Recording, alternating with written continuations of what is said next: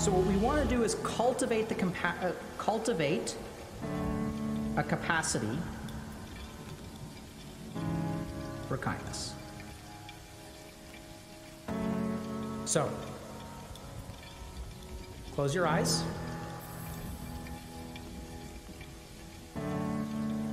Take a few moments to breathe in and breathe out.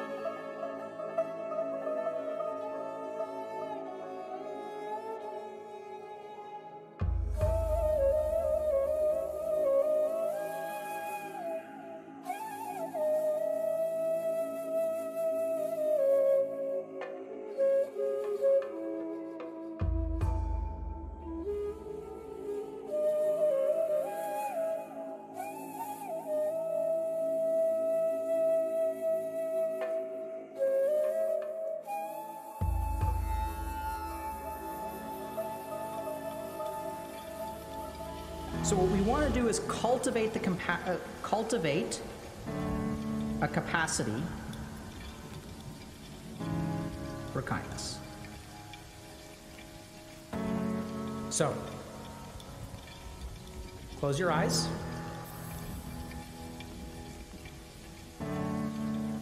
Take a few moments to breathe in and breathe out.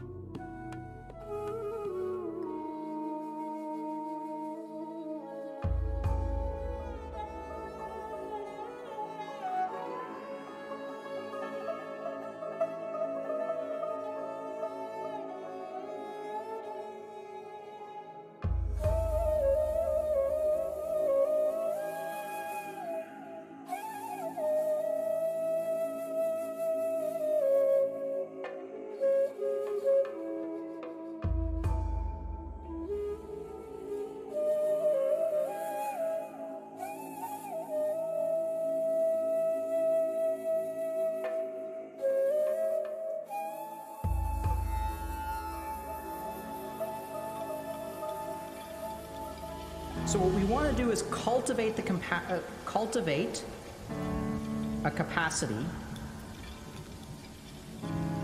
for kindness. So,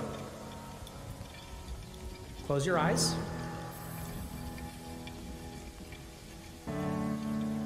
Take a few moments to breathe in and breathe out.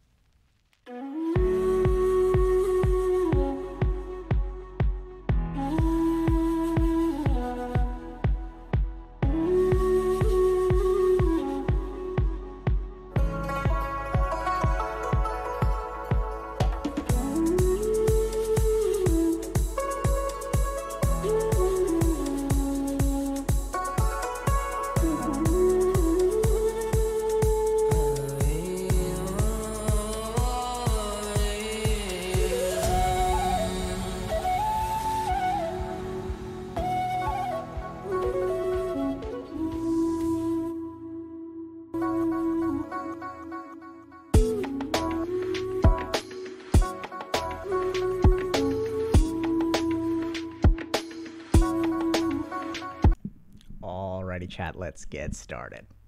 Is this bothering anybody else? They're uneven? Okay. Welcome to another Healthy Gamer GG stream. My name is Alok Kanoja. Well, a reminder that although I'm a psychiatrist, nothing we discuss on stream today is intended to be taken as medical advice. Everything is for educational or entertainment purposes only. If y'all have a concern or question, please go see a licensed professional. It's so nice to be back. It's nice to see everybody again. I have missed y'all.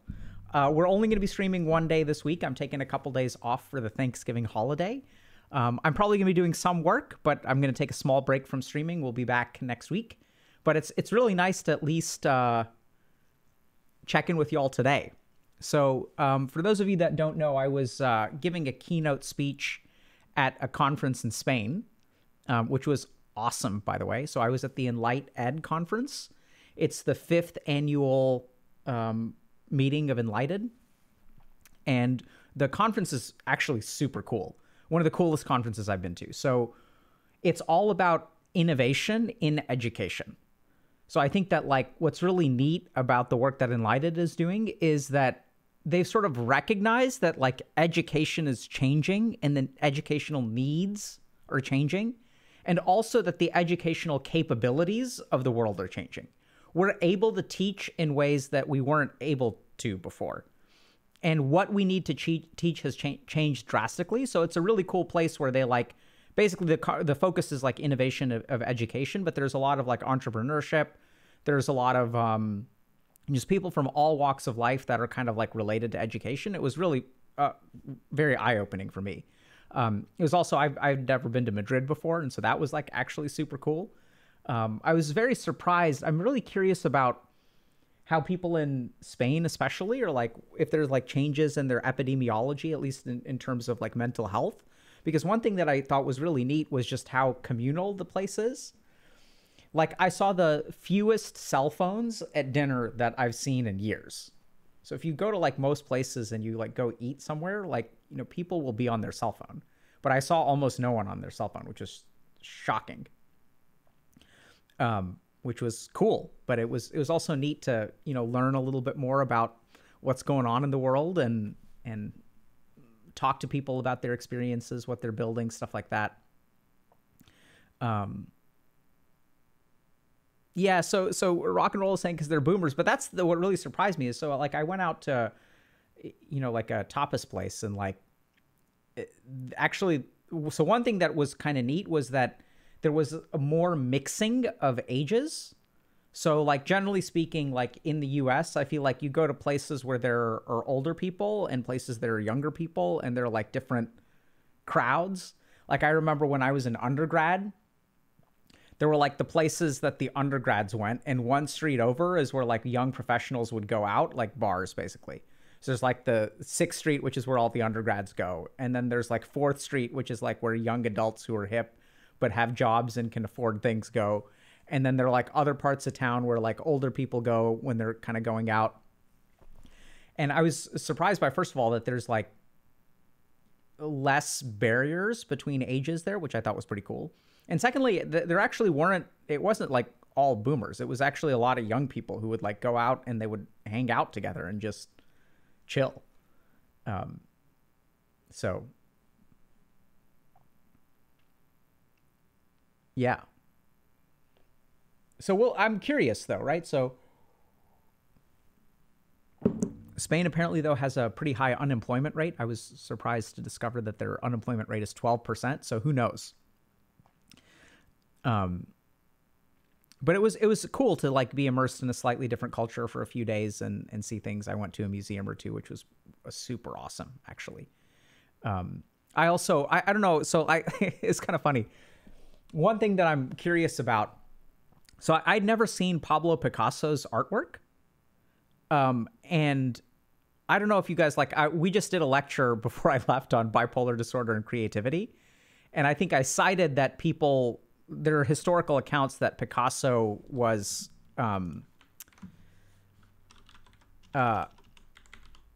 probably bipolar. And then I saw some of his artwork and I was like, oh, this makes so much sense. So I want to show you all something. This is kind of completely off script, but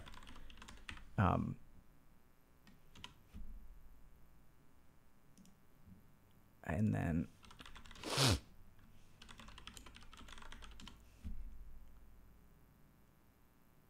so I want to show you all something. So here is, so I was looking at his artwork, right? And I just given this lecture about bipolar disorder and creativity. So I don't know if y'all remember, but we talked about this guy, Brian Charnley. So this is Brian Charnley, this is a guy who had, I think he had some kind of psychotic disorder. I don't remember exactly what his diagnosis was, but he worked with a journalist, went off of his medication, and then made a series of portraits. So if you look at like Brian Charnley's artwork, right? So that was like this was the first one. It was like a normal self-portrait and like things are getting weird. And then like things are getting weirder, right? So we're starting to see like a breakdown of form. And then now like there's all kinds of weirdness going on. And then you look at Picasso's artwork and it's like, wait a minute, this looks kind of familiar. Like this looks kind of like Brian Charnley's artwork. You get what I'm saying? So, and I was just, I saw some things that were even like this, right? So this is like, it looks somewhat similar. And so it makes me wonder a little bit about how much of Picasso's art was actually inspired by psychotic experiences. This looks worse, right? So this looks like more aggressive. And I think Charnley ended up committing suicide. So, you know, maybe he wasn't doing the best when he was doing these kinds of things. But I thought it was just really interesting how so much of the artwork was similar to Brian Charnley's self-portraits. Really makes me wonder about just the history of artistic creation and really like how much what we call mental illness factors into creative output. I know we just gave a lecture about that, but I thought it was just like, I was just there in the museum and they had like some Picasso's hanging on the walls. And I went and saw them. I was like, oh, that looks like Brian Charnley's artwork. Oh, that's the psychotic mania that because I read about this stuff, right? So I'll read like scientific papers and stuff about Picasso, but I'd never seen his paintings. Yeah, so Nate Codes is saying neurodivergence impact on art would be a fascinating study. Yeah, absolutely. I wonder about if there's some way that I'll talk to, our community folks, but I wonder if there's some way that we can do some kind of like community event about like exploring some of these aspects of, I don't even want to call it mental illness at this point, but just artwork, creativity, and the mental struggles and challenges that we face. But anyway.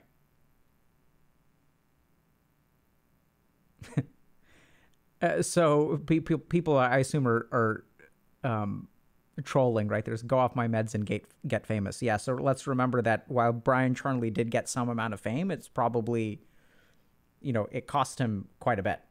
And then the other thing to remember, if y'all caught the bipolar disorder and creativity lecture, is that remember that bipolar disorder can be correlated with creative drive, but in terms of creative achievement, untreated bipolar disorder does not lead to creative achievement.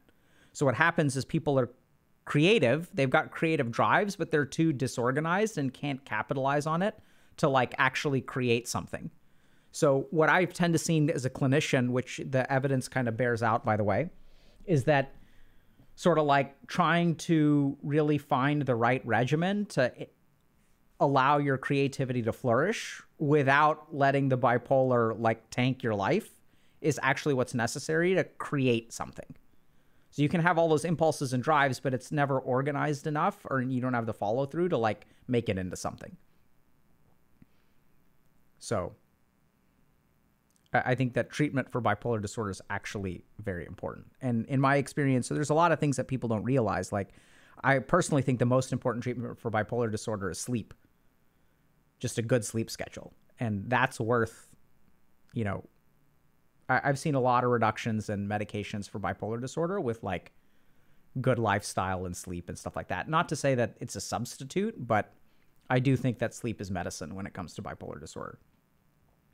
So anyway, that's not what we're talking about today. So, but I thought it was super cool, and we've got other stuff to share with y'all. We'll see what we can do. If you guys have ideas, if y'all have ideas about what we should do, just let us know.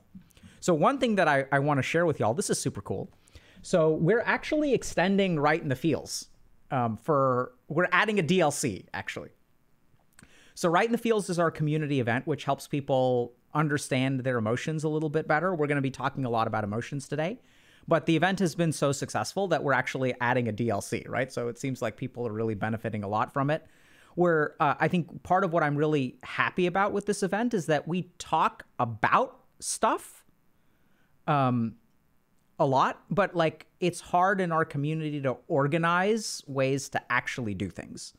So one step in this direction, I think, was the guides, which Dr. K's Guide to Mental Health, which like gives people like exercises and worksheets and stuff. So we did that, and that's been actually quite successful. And then we have coaching, obviously. So that's like for the people who are really committed to making a change and really want to see like a lot of progress.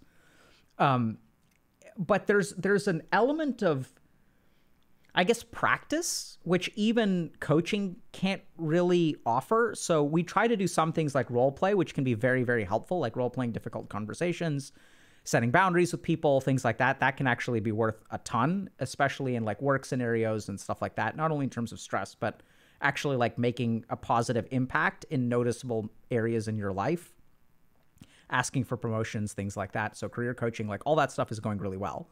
But there's still like a layer of stuff that we were missing. And what I really like about Right in the Feels is it's like sort of like daily quests for boosting your EQ, which is kind of what the event turned into.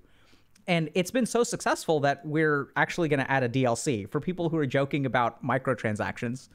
I think unfortunately, I hate to break it to y'all, but the Right in the Feels event, the DLC is going to be just as expensive as the main event.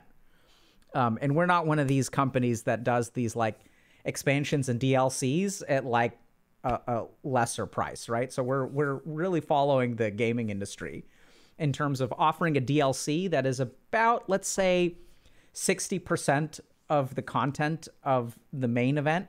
But it's going to be priced actually exactly the same, unfortunately, because, you know, that's just how we roll, because the DLC is so good, it's going to be just as expensive as the main event. Yeah, mini paradox. Right? Tech teller's like, oh my God, no one's going to sign up. For those of y'all that didn't know, it's free. The first event was free. The DLC is free. Right? Because I guess people didn't know. Oh my God, but it's just as expensive. Let the outrage begin, chat. Oh my God. Yeah, so sometimes we have to sacrifice the joke. Sometimes, chat, we have to sacrifice the joke to actually make the world a better place. Okay, but I just want to share with y'all a couple things. So we just asked people, you know, post your experience about participating in the Feels event. So here's, so people are just adding stuff. So the biggest change that I noticed is the fact that I have alexithymia took away a lot of insecurity, doubt, and confusion. I felt very much ashamed because I was told throughout my life that I wasn't empathic enough, and the advice given was try harder. Realizing that my experience is real helped a lot of unpacking. I'm not even sure exactly what this means, but this sounds fantastic. Doing reflection exercises on anger made me realize that I enjoy nitpicking details of someone's work. And when I dug deeper, I realized that I feel deeply threatened when I feel like someone is nitpicking my actions. This helped me realize why certain interactions would just explode and why people said, stop nitpicking. It made me realize that I require empathy and understanding before I am able to make meaningful changes. It isn't fair to straight up demand change from someone. The fact that our emotions are clear signals and help with guiding on what kind of situation we're in is also mega helpful. It helps me recognize what is happening around me and means that I can ask for support if I need to. This is like a home run experience, dude. Improves personal relationships, like taking away insecurity, doubt, and confusion, and doing something that is a replacement for getting told to try harder. It also makes it very clear that people around me straight up expected that I was already able to do the thing and are frustrated when it turns out that I can't. Interesting. If anything, it helped explaining to people what I can and can't do. Dude, this is a huge skill. This is awesome. Huge shout out to Mana Praxula. Since October 12th, my life and mood has improved a lot in certain aspects of my emotional awareness. I noticed just in the first 2 weeks that I was able to uncover some emotions I didn't know I was feeling. Awesome. At all, like tiredness and boredom. I gained better language to explain how I was feeling, but I hadn't experienced major improvements in noticing my emotions until these last 2 weeks. I've been catching myself wondering why I'm doing what I'm doing a lot more often. For example, I've noticed boredom so much more. It happens almost all the time for me, and I used to barely be aware of it because I would just pick up my phone every time I felt it.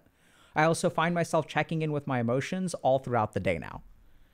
So this is awesome because I don't think we realize how much these internal emotional signals dictate so much of our life, right? So everyone will like ask questions and look for answers about how to use your phone less. Everyone's like, oh, how do I stop using the internet? And one thing that we've sort of really emphasized is that everyone's looking for solutions, but like really what you need is awareness on the boredom. Let's see what ended up happening with this person. I found the reflection corner for the 6th week to be so helpful because it allowed me to explore my emotions that I don't normally pick for the journal entry because I don't feel them very often, or I only feel them in short spikes. So by the time I write an entry, they're gone. It really helped me gain a greater understanding of what these emotions look like and how I actually experience them. So I want to talk about this for a second. So part of the problem with getting like boosts and EQ is that we don't have a form of deliberate practice, right? So we know that deliberate practice is really, really useful, but the challenge is that like the time we work on our emotions are only the random times that we are both feeling emotion and have time to work on it. Does that kind of make sense? It's like when you sit down and like, let's say I could work on my emotions for an hour, but I'm not feeling anything in that moment, so I have nothing to work on. And on the flip side, most of the time when I'm feeling lots of emotions, that's when I don't have any time to work on them, like obviously, right? Does that kind of make sense? And so the cool thing about this event, we didn't know what to expect, by the way, right? So we'll do a bunch of research and stuff and we'll orchestrate an event, but we really don't know, like when we design this stuff, if it's going to work or not. But I think this is really important because this sort of ties those two problems around emotional processing together. The first is working on emotions when you've got time, and the second is like not being able to work on them because you're like feeling them too much and you got stuff to do. The only downside to the event is that I've been mostly happy, so I haven't had a chance to explore some of the other emotions like sadness or anger. Wah. Awesome, dude. That's fantastic. I enjoy doing the emotional regulation, even though I haven't had any extreme emotion. Dude, maybe a woman.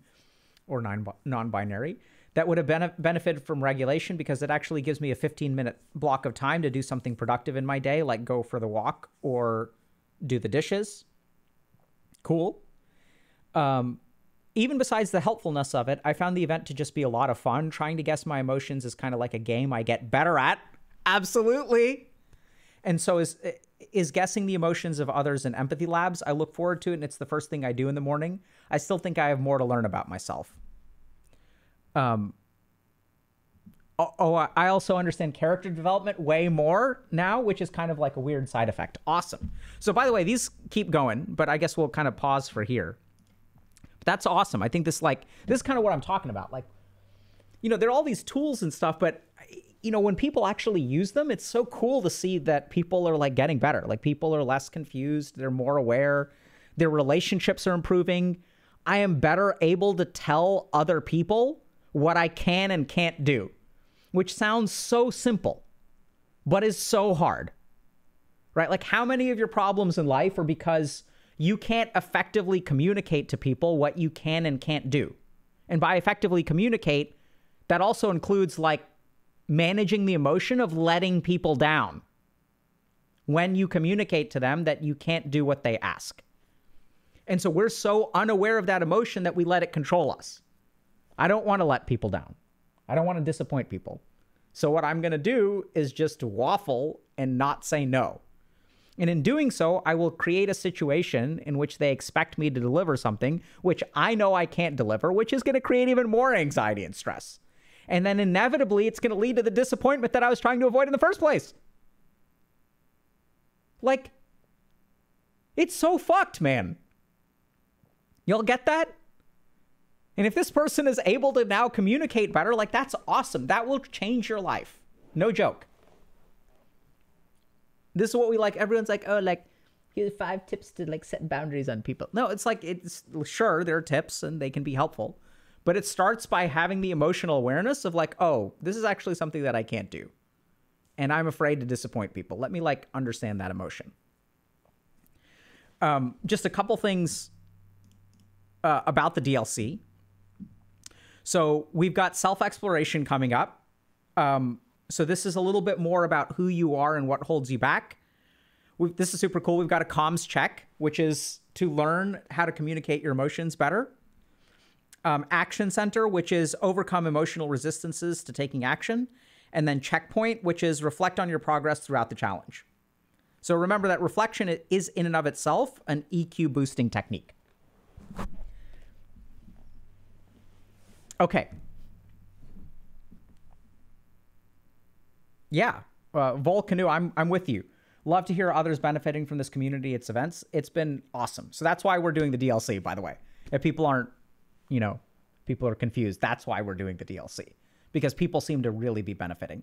For those of y'all that are a little bit concerned, but like, hey, I didn't do the event at the beginning. Like, can I still do the DLC? Yeah, you can join at any time. So I think the older things are still active, but remember that just like the people in here, you probably aren't going to see a huge change within a week or two. So that's like the whole point of the challenge and the longitudinality of it, right? So if you think about building any skill, if you cook 10 meals in one day versus one meal over the course of 1 meal a day for 10 days, you're going to learn a lot more from that latter than the former. So that's why part of the reason is that the challenges are spaced out. But I mean, we saw a lot of progress within 6 weeks.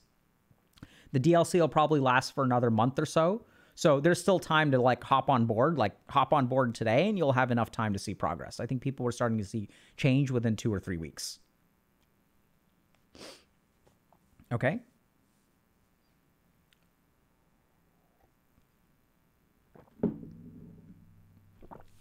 All right. So,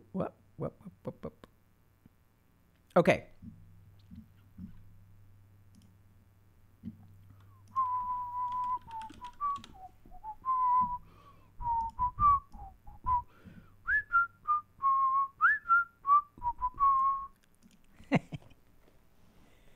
All right.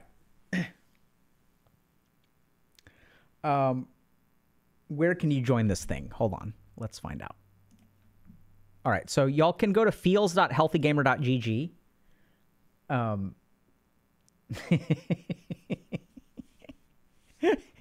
So apparently I can whistle in a discernible way. Elodin 0451 got it right. Yeah, so exclamation point feels. So today we're going to be talking a little bit more about emotions, okay? So we're going to talk about three things today. We're going to talk a little bit about whether emotions are mental. Second thing that we're going to talk about is a little bit about emotional processing. And third thing we're going to talk about is this dichotomy or this tension between, like, does money buy happiness? Okay?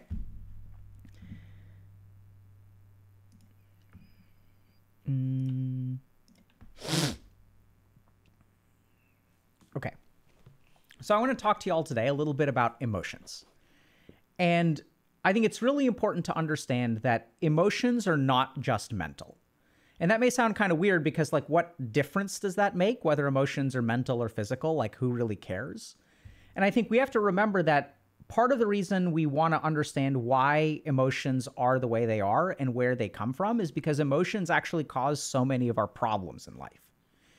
If you think a little bit about the problems that you deal with today, right? So let's talk about, like, a couple of the big ones, like avoidance, things like procrastination. Like, what's going on there, right? So if I'm avoiding something, people will sort of say, oh, okay, you're avoiding something because there's some kind of emotion. Like, you don't want to be disappointed. You're avoiding someone because you don't want to deliver bad news. You're avoiding a conversation because you don't want to let someone down. Also, in terms of procrastination, if you think a little bit about what causes procrastination, there's a really simple way to understand the relationship between emotions and procrastination. If you move towards the task that you are procrastinating on, notice what happens within you, right? So if I'm, like, procrastinating for a test, or let's say I have to email a professor for an extension, or I need to call my parents to ask them for a little bit of money, if there's some kind of task that we need to do, right, it's important. And as I think about doing the task, as I move towards the task, there's this, like, rising, like, resistance that we experience the closer and closer we get to the task. So if you really kind of tunnel down into that, what you discover is that it's actually like emotion, right? Even when it comes to avoidance, most of the times the things that we're avoiding, oh, I don't want to go to this party because I'm going to feel like an idiot. I'm avoiding this group of people because they make me feel bad and they make fun of me. If we look at all of these things that tend to hold us back in life, they all tend to be kind of emotional in nature. So then the question kind of becomes, okay, so if it's emotional in nature, like, how do we fix that, right? That's the natural question, is how do we fix it? And this is where I think that as a society, we've actually made, like, a pretty big mistake in the West. And the biggest mistake that we made, and this is the reason that I think so many people have problems around avoidance and distraction and procrastination, is that we divorced emotions from the body. So if you look at, like, kind of the lineage of our divisions of knowledge, what we kind of discover is that psychology sort of branched off, right? Even in medicine, for example, psychiatry is separate from the other parts of medicine. And even if we look at things like therapy or psychologists, those people actually aren't trained in the body at all, right? So their training is exclusively in the mind. So somewhere along the way in the Western system, we divorced the body from the mind. And so then what started to happen is, as we started to frame these problems like avoidance as a psychological problem, we started to naturally look for psychological solutions, right? Because, like, oh, this is like a defense mechanism, and going back to Anna Freud, and this is avoidance, and oh, it's all like emotional, like you should go talk to a therapist, right? Go to a therapist's office, sit in a chair for an hour, and, like, talk about your feelings. And if you talk about your feelings, then the problem will be improved, or maybe even fixed. And so there's certainly value to all that, but I think we actually missed something really important, which is that emotions are not exclusively in the mind. That's how we sort of think about them, but if you actually look at it, emotions are very much in the body. So let's kind of, like, go through a little bit of, like, the evidence behind that, and then we'll talk a little bit about why it's important. So if you think about emotions, they actually have all kinds of physiologic effects. So the first thing to understand is that emotions are essentially kind of preset patterns to deal with particular situations. So once I activate, let's say, like, the anger pattern, that's my body and brain's way of aligning my whole being to deal with a certain set of things. It's almost like a stance in a video game, or like a mode of operation, right? I'm going to go into like crane stance, and crane stance is very good for dealing with particular things. I'm going to go into anger stance. So anger stance is really good at particular things. So we not only see that anger, for example, encourages black and white thinking, so there's a cognitive aspect to it. Anger also increases the speed of our thoughts. So we know that there's like cognitive effects. But anger also does all kinds of other things to our body. So for example, it increases our heart rate, increases our blood pressure, reroutes blood to our skeletal muscle. So it sends blood away from our stomach and intestines and liver and sends it towards our arms and legs. And anger also does other kinds of very interesting things. So it reduces the signal from nociceptors. So these are pain receptors. So it dulls our experience of pain, right? So sometimes you'll see this in real life and in movies where someone's in a fight and you don't feel the pain in the middle of the fight, right? You actually feel the pain 15 minutes later, an hour later. Sometimes you'll even have people who have gunshot wounds and they won't even realize it. And why is that? It's because their adrenaline is pumping. They're emotionally very, very activated, and it actually has all kinds of physiologic effects. We also see different physiological effects with things like anxiety. So in the case of anxiety, for example, will once again increase heart rate, increase blood pressure, but there's some things that are different about anxiety. So anxiety, whereas anger dulls pain, anxiety actually enhances it. So we become more sensitive to potential painful stimuli. And so if you think about someone who's anxious, they're even like sensitive to verbal stimuli, right? They're paying attention to everyone around them. They're saying, okay, like, is this person happy with me? Is this person not happy with me? And even minor things that may be benign will get interpreted by the anxious mind as being harmful. Oh, the reason that this person isn't smiling at me must mean they must dislike me. So if you actually look at anxiety, it's kind of interesting because people who experience anxiety, their nociceptors, their pain receptors, are actually hyperactive. And the mind is the same way as well. And why is that? It's because anxiety helps us look for danger, right? It helps us see potential signs of danger so that we can sort of prevent them from becoming full-blown crises that we have to deal with. So we can kind of very clearly see that emotions have physical components to them. And it's not just negative emotions, right? So we also know that, for example, the feeling of contentment. So contentment has certain mental cognitive aspects, right? I'm kind of chilling, I'm vibing, I'm enjoying myself. But we also know that there's a lot of activation of, for example, the parasympathetic nervous system when you're feeling contented. We'll even use some techniques of meditation to activate that parasympathetic nervous system kind of artificially. And when we activate it artificially, what that sort of does is induce contentment, right? So we'll even go through physiologic processes like particular rates of breathing that will induce a physiologic change, which will result in a mental change. So even the positive emotions that we feel like excitement, curiosity, those will all map on physiologically. And the really cool thing is there's actually research about this as well.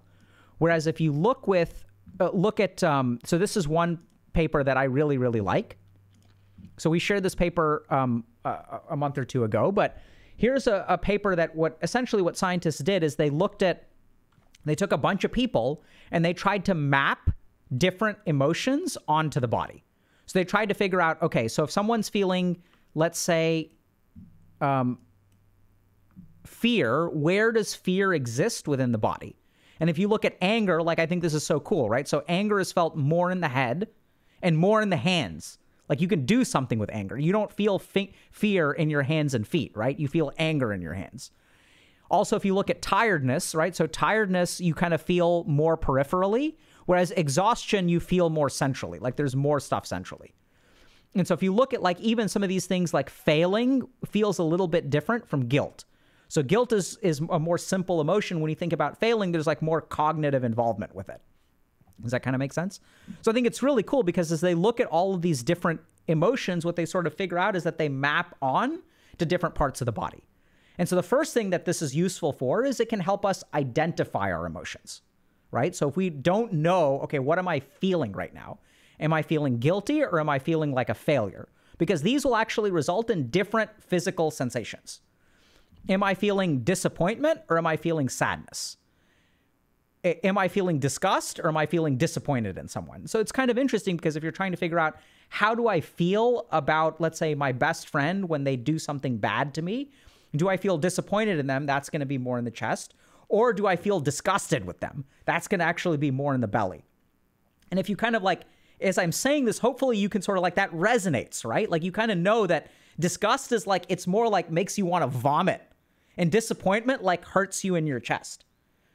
And so this is kind of interesting because it really turns out that emotions are sort of evolutionarily far beyond being simple cognitive, it's more than cognitive manifestations, right? It's like all of these physiologic manifestations. And so then the question kind of becomes, okay, fine. Like, so the mind and the body are connected. We have ample evidence of that. Like, but what's the point of that? Like, why do we care that the mind and the body are connected? What is the value of understanding the physiological component of emotions? And this is where there's something really cool about the mind-body connection, which is that it's a two-way street, okay? So it's really interesting because anytime I feel something, it's going to alter my respiratory rate, right? So like this is a fun game that we enjoy playing, right? So this is like, what are the different breathing rates? What are the different patterns of breathing that I can demonstrate? And what could I be feeling? So there's one breathing rate, right, which is,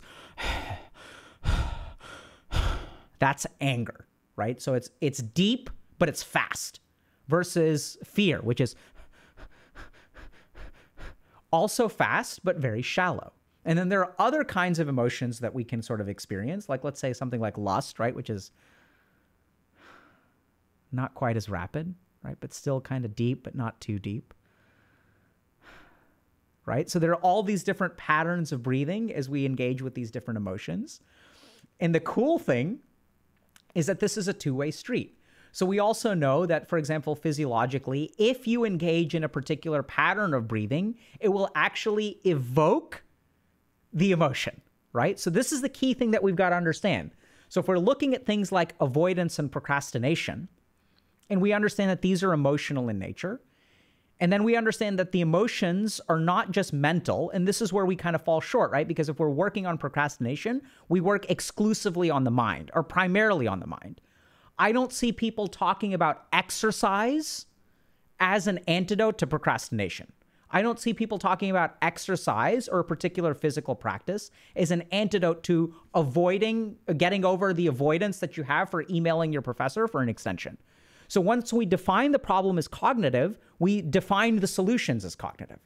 But this is the really cool thing. Once we understand that emotions actually exist within the body and that this is a two-way street, we actually open the door to tons of solutions for things like procrastination and avoidance that have no amount of mental anything. It's actually going to be physical. So the first good example of this is something like meditation, right? So we know that meditation it's kind of a mental practice that induces physiologic changes. But we also know that, for example, there's a lot of mental benefit to certain kinds of things like physical activities. So things like exercise, things like relaxation, things like massage, even some of the data around things like Reiki or energy healing really demonstrate that these are sort of things like if you look at like acupuncture, acupressure, these are things that we're doing to the body. They're not like psychotherapy, but they tend to have positive effects for both body and mind, okay? And in the case of energy healing and stuff, we don't see a whole lot of clinical impact, but we see a lot of quality of life changes. So we know that we can work on the body to actually improve the mind and improve our emotions. So here's kind of how I would suggest that people kind of approach this, right? So the first thing to understand is that if you are avoiding or procrastinating in some way, what you really want to do is start by, if you don't know what's going on and you can't figure it out in your head, that's actually totally fine. Start with your body. So as you start to become aware of your body, you'll start to discover, okay, what is it that I'm feeling? Where am I feeling this? Where in my body do I feel procrastination? Is it my stomach? Is it my head? Is it my chest? Is it a combination of both, right? Because it's not just one place. If we go back to the map, what we realize is there are very, very nuanced emotional representations across our body. And so as you begin to kind of diagnose the emotion, that in and of itself will help a little bit with the avoidance and the procrastination, because now you know what you're dealing with. If you think about struggling with avoidance, usually what it is, you don't really know why you're avoiding it, right? Even the thoughts of why you're avoiding it is something that you avoid. Because if you think about, and this is the crazy thing, if you think about why you're avoiding something, and you think about, then you start thinking about what's going to happen if you stop avoiding it, right? If I have this conversation with this person, what's going to happen? That gets you emotionally activated. And then you get like, kind of like, oh my God, then I'm going to even avoid thinking about it. And then what I end up doing is going into distraction, right? When we avoid something, we actually try really, really hard to even avoid the avoidance. And so we end up in distraction. So the first thing is to understand, okay, this is an emotion in my body. So let me focus on the body, because this is what's kind of interesting, especially if you look at people like men who have normative male alexithymia. So this is the essentially normal experience of men to be emotionally unaware of what they're experiencing. So men don't kind of know what they're feeling, right? So they may say, oh, I'm pissed or I'm frustrated, but they have more difficulty like understanding what their emotions are. So you can use your body, especially if you're alexithymic, to sort of discover what you're feeling emotionally. Then the other super, super, super cool thing is remember that the mind-body connection is a two-way street, right? Mental stress or anxiety can cause queasiness of the stomach. So then the question becomes, if I resolve the queasiness of the stomach, what impact does it have on my anxiety?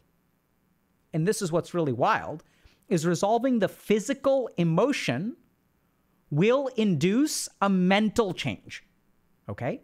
So we understand this really well. I don't know if y'all have seen this, but when people had panic attacks, what we used to recommend is that they breathe into a paper bag. And when someone breathes into a paper bag, essentially what they're doing is they're increasing the level of CO2 that is in the paper bag, because you're just breathing in and out, right? As you increase the level of CO2 of the air that you're breathing, it requires you to take a deeper breath, because otherwise you're not going to get enough oxygen. As you take deeper breaths, it induces a physiologic change. As it induces a physiologic change, it actually induces a mental change and can at times stave off panic attacks. That particular technique isn't quite as effective as people used to think, but we also know that this is absolutely true of any number of other problematic emotional states. So we know that, for example, there are techniques for people who have like borderline personality disorder that will be very physical in nature that will sort of calm their emotions down.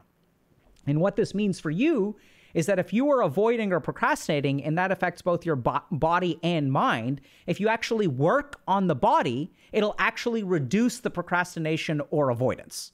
So this is where, like, if you think about a particular task and you're avoiding doing it, close your eyes for a moment and check in with your body. What am I feeling in this moment? Where is this feeling? Is it in my stomach? Is it in my chest? Is it in my head? Okay, what is this? Is this shame? Is this disappointment? Is this anger? And then what we're going to do is work on the body. So what can you do? Forget about the task. Forget about the procrastination. Forget about the avoidance. What can you do in this moment that will change the physical sensation that you have? So can you go for a walk? Can you do some deep breathing? You know, you want to steer clear of things like substance use, but that works really well as well. Those are not really worth it. But generally speaking, anything that you can do to change your physical state, even if it's like just sitting down and closing your eyes for a little while, even if it's something like taking a shower, there are all kinds of different things you can do. You can grab a hot cup of tea and kind of sit down with it and sip it slowly and just sort of like, you know, really feel the moment and feel those physical sensations. Something really magical will happen, which is that as you start to use your body to digest your internal physical emotions, the mind will actually become relaxed as well. As the mind becomes relaxed, you'll actually be able to engage in behaviors. So the cool thing about understanding procrastination and avoidance is that if we understand the physical impact, the physical element of the emotion that's leading to the avoidance, we can actually work purely on a physical level. And as we work purely on a physical level, it actually can become very easy for some of us who have a lot of mental struggle with things like procrastination and avoidance. And we kind of run into a wall, right? Because we're trying to stop procrastinating, stop procrastinating, stop procrastinating. And where are you fighting that battle? You're fighting it all up here. And then you get into an argument with yourself. But I really need to do this, but I don't want to. I really need to do it. I don't want to. And what ends up happening? It doesn't work. And part of the reason is because we've lost sight of the fact that our emotions actually don't exist just up here. They exist all throughout our body. And as we start working on our emotions in our body, what we'll discover is that a lot of the challenges that we face in life will appear to get easier. Questions?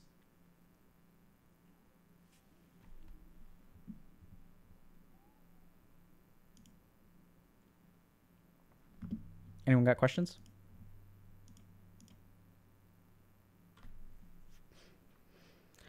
Yeah, this is a great question. So can you do this with a workout? Absolutely, you can do this with a workout. So remember that there's evidence, a lot of evidence, that shows that exercise is an effective treatment for things like major depressive disorder and generalized anxiety disorder. So let's just think about that for a second, right?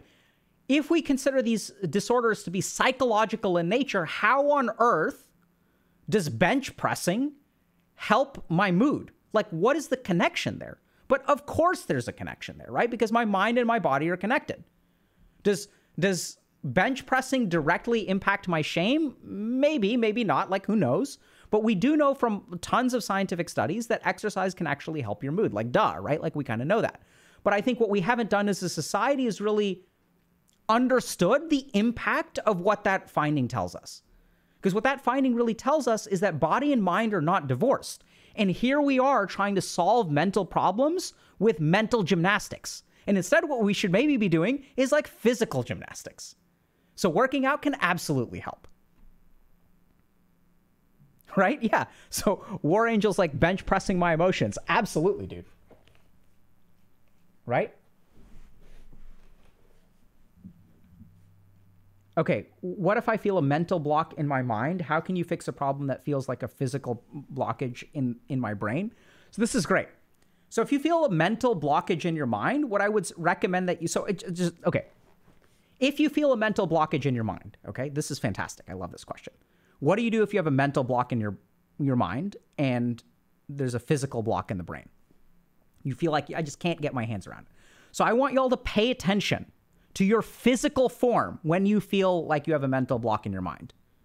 What are you going to feel in your physical form? The next time you think about times in your life where you felt stuck, what is your body like? Your body's like this. You're going to be hunched over. You're going to feel contracted. You're going to feel tight everywhere, constrained, right? So I know it sounds really bizarre, but do yoga. Do especially things like yoga and Tai Chi. Start to move the body, right? Become fluid. And as you become physically fluid, I know it's bizarre, it will help your mind become fluid. That's been my experience, and I've used this as a clinician with tons of people. Where like we know that yoga and Tai Chi there are scientific studies on their impact on things like mental illnesses. And the data is positive. So how the hell does that work? There's all kinds of complex neuroscientific mechanisms. But here's the thing. You don't have to understand the neuroscientific mechanisms. You just have to know that the practice works and then do the practice. So if you're feeling a blockage in your mind, stretch your body. Make it more flexible. It'll free up your mind. It's bizarre.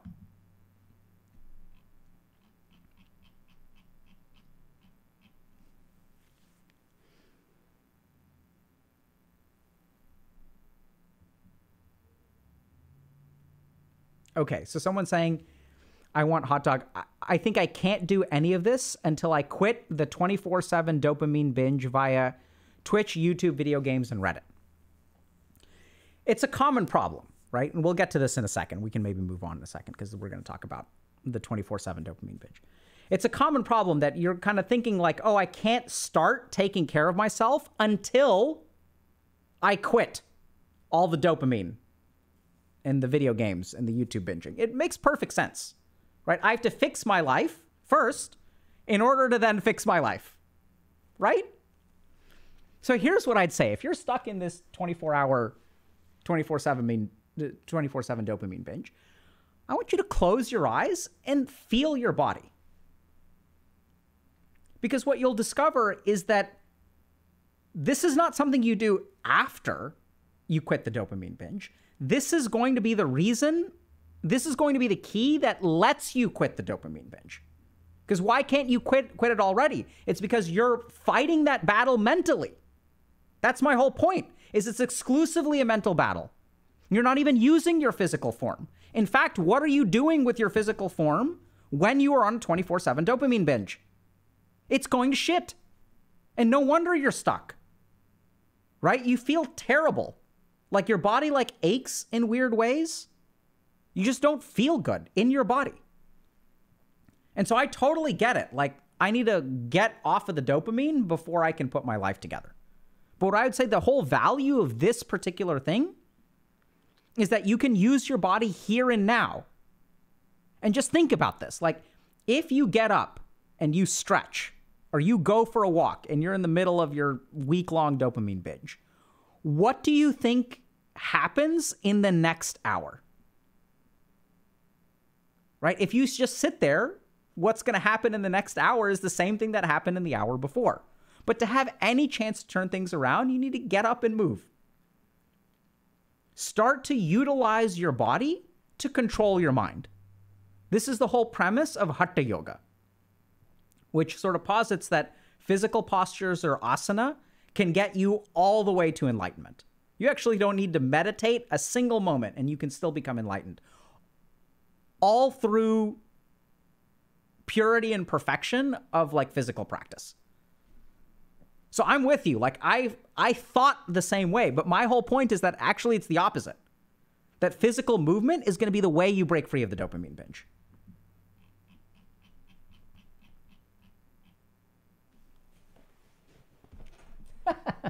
Taijutsu is greater than Genjutsu. Where my Naruto weebs at?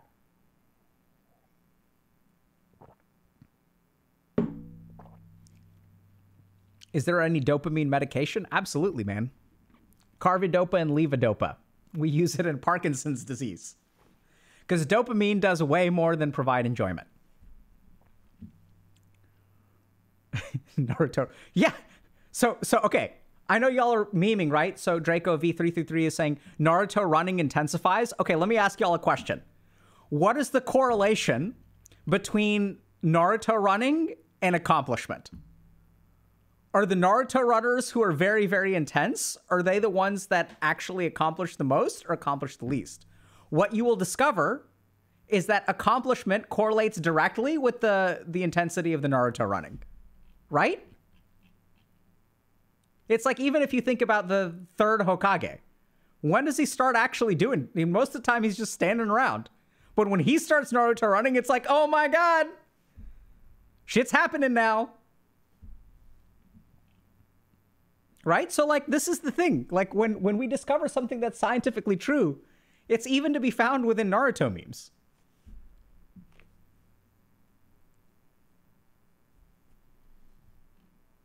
Right? And like let's take a look at a couple of other things, like Orochimaru, okay? Let's just do a quick analysis of Orochimaru. Doesn't do any Naruto running. He just stands around looking sinister. And look at what happens to him. No spoilers, right? And meanwhile, we've got a bunch of people who are Naruto running. So, you know, like there's plenty of evidence. Right? Oh, like all these like Uchiha folks, right? With all their Mangekyo Sharingan standing around doing shit. And look at what happens to them. Right? It's the Naruto runners. You know, Rock Lee is the one who's taking care of things.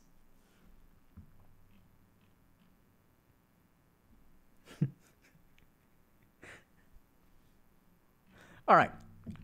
Enough of that madness. Okay, give me a second. I gotta grab some water. We're gonna do a quick chair stream, and then we'll talk a little bit more about... You guys just meditate on the Naruto running. I need some more water. I'll be right back. Do you guys want me to change the screen, or y'all want to use the chair stream?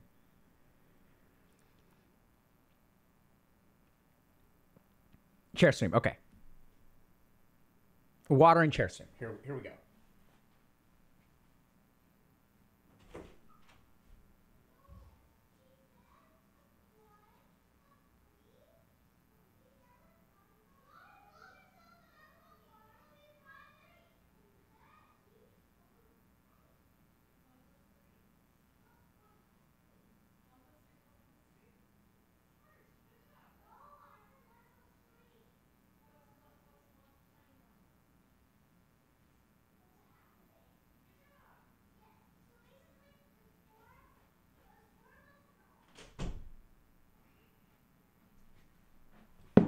All right.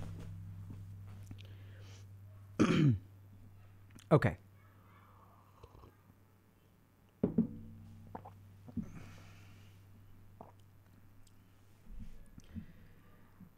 Give me just a second, chat.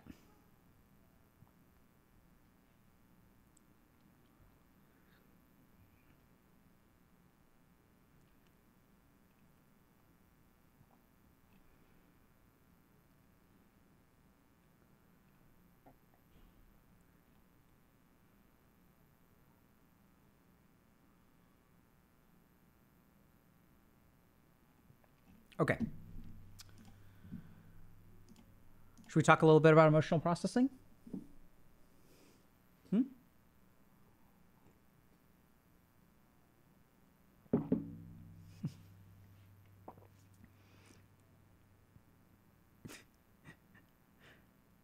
Okay. I was noticing that I was feeling not great in my body there for a second. So I'm going to change my posture because it helps me. Okay? All right. I'm going to go down a little bit more. There we go. Anime psychology analysis when I think we just did it. Okay. So let's talk a little bit about emotional processing. So I want to start with a story. So I was once working with someone who was in the field of finance. And they came to my office and they were concerned that they were going to get fired. And so they came in and they said, I'm really anxious. And I said, okay, well, what are you anxious about? They said, well, I'm paranoid I'm going to get fired. And so as we kind of dug into it, what we found is that, this person's anxiety was sort of turning into a vicious cycle where they were afraid that they were going to get fired, which in turn means that anytime they were presenting, so once a week, they would kind of present to all the partners and stuff like that about the work that they were doing, the deals they were working on, things like that. And so the more anxious they became, like the more they would stumble over their words, like, oh my God, like the partners are all listening, like, oh, like I can't screw this up. I can't screw this up. And since their mind is not on what they're actually supposed to be presenting, but is so focused on not wanting to screw everything up, what would happen? They would screw up. Right? They would stumble over their words. Their presentation wouldn't kind of come out clear. And so they were just really concerned and terrified. And they just had to get control of this anxiety. So they kind of came to my office and they're like, can you help me like with the anxiety? And so we talked about lots of different stuff. And it was really interesting what ended up happening. We'll sort of share what happens at the end of our talk today. But so we started working on that. And I think one of the key things that I sort of noticed as I was talking to him is that things seem to be getting harder, right? If we kind of look at people today, like I talk to a lot of people and it just seems like things are just getting harder. I get the sense that we're getting more kind of wrung out, right? As we go through life, I'll talk to people who are teenagers in their 20s and their 30s. Like life seems to just be squeezing everyone dry. And even if you look at some of these like things like the kind of anti-work movement or dating, like life, there just seems to be like more suffering. Like I get the sense that people today are going through life trying to take as little damage as possible. Because every time you like do something in your life, like it's not going to go well and you're going to like lose a piece of yourself. Like in online dating, for example, everyone's like every single date I go on, it's like I lose like this tiny part of myself, right? Like I went on another date, I dug real deep, I, matched with 5,000 people. I went on one date and things didn't really work out. And now it's like, am I going to be alone forever? And so it's kind of like life just, the more you go through life, the more like battered and bruised you get. And there's this kind of idea that what doesn't kill you makes you stronger. But I get the sense that when I talk to people, like they're just getting kind of, it's like death by 1,000 cuts. As they try to move through life, they're just getting more and more shriveled and kind of patched up and defunct. And like, it just seems like we're not able to recover from things the way that we used to, right? And so I was kind of thinking about this because is life actually getting worse? Like, if we look at it, humanity is advancing in so many different ways. Hopefully we'll have human beings on Mars soon. Medicine is advancing, technology is advancing. Like we have commercial flights into space now. Like, we have cell phones, right? So we can do all kinds of stuff. Like video games are super cool. There's like VR technology. We developed a COVID vaccine in 2 years. Like cancer treatments are improving. Like, if you look around, like things seem to be getting better, right? If you look at humanity is progressing. But why does it feel like we're getting worse, right? Why is humanity as a whole progressing? But it feels like every person I talk to who's trying to go through life is just getting like worse and worse, right? It almost feels like you start life with some amount of happiness, and each negative experience you have like takes away some happiness, and it's never to be gained again. I get the sense of a very limited resource that people are kind of like getting rid of as they try to go through life. And so I think we have some terms like burnout, for example, which is at an all-time high. So why are like so many people burnt out when we have so many things that make our life convenient? So if we think about what should burn us out, like what should burn us out? It's like, effort. But now I can get food delivered to my door. I don't have to sit up to work or be entertained. Like I can now do all my work or entertainment at my fingertips. I can watch Breaking Bad on the toilet if I want to. Like there's all kinds of stuff. I can take off my Switch off the dock and walk into the bathtub and then like play Switch. Like there's so much convenience. Things should be getting easier, but it feels like things are getting harder. And so if we want to understand, okay, like what's going on here? So are we just wrong? Are we like, some of the people from the older generation are like, young kids nowadays, they're so ungrateful, they're so lazy. Like, is that what's going on? Is a generation, have we just gotten kind of, lazy? Like what's happening here? What's changed? Has anything changed? Is this just a perception? And what I kind of realized is that the world that we lived in is not the world in which our brains were developed. Right? So our brains evolved for a particular kind of lifestyle. And I think what we're actually seeing is that as humanity has progressed a lot, we've lost sight of like particular things that our brain used to rely on, took for granted so easily, that now that we've sort of lost it, we're kind of really confused about what we even lost because we weren't even aware of it. And in essence, I think that's emotional processing. And as a society, what we've lost sight of is the ability to emotionally process. In fact, it was so easy to do before that we don't even think about it necessarily like a skill, right? Like we kind of took it for granted because now we have all these like resources around emotional processing, right? Go see a therapist. But like 10,000 years ago or 20,000 years ago, there weren't therapists, and it's not like human beings were having trouble with emotional processing, right? They were just kind of going about and living their lives. So I want to share with y'all an interesting perspective from like evolutionary psychology around how the brain processes emotions. And what we'll discover is, okay, once we understand how the brain processes emotions, we'll see how society has changed.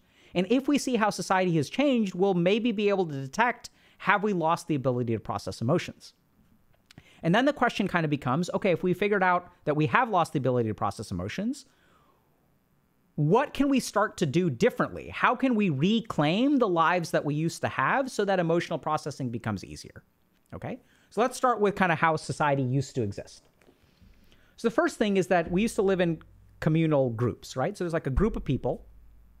And so there was a limited amount of stuff to get you excited on a daily basis.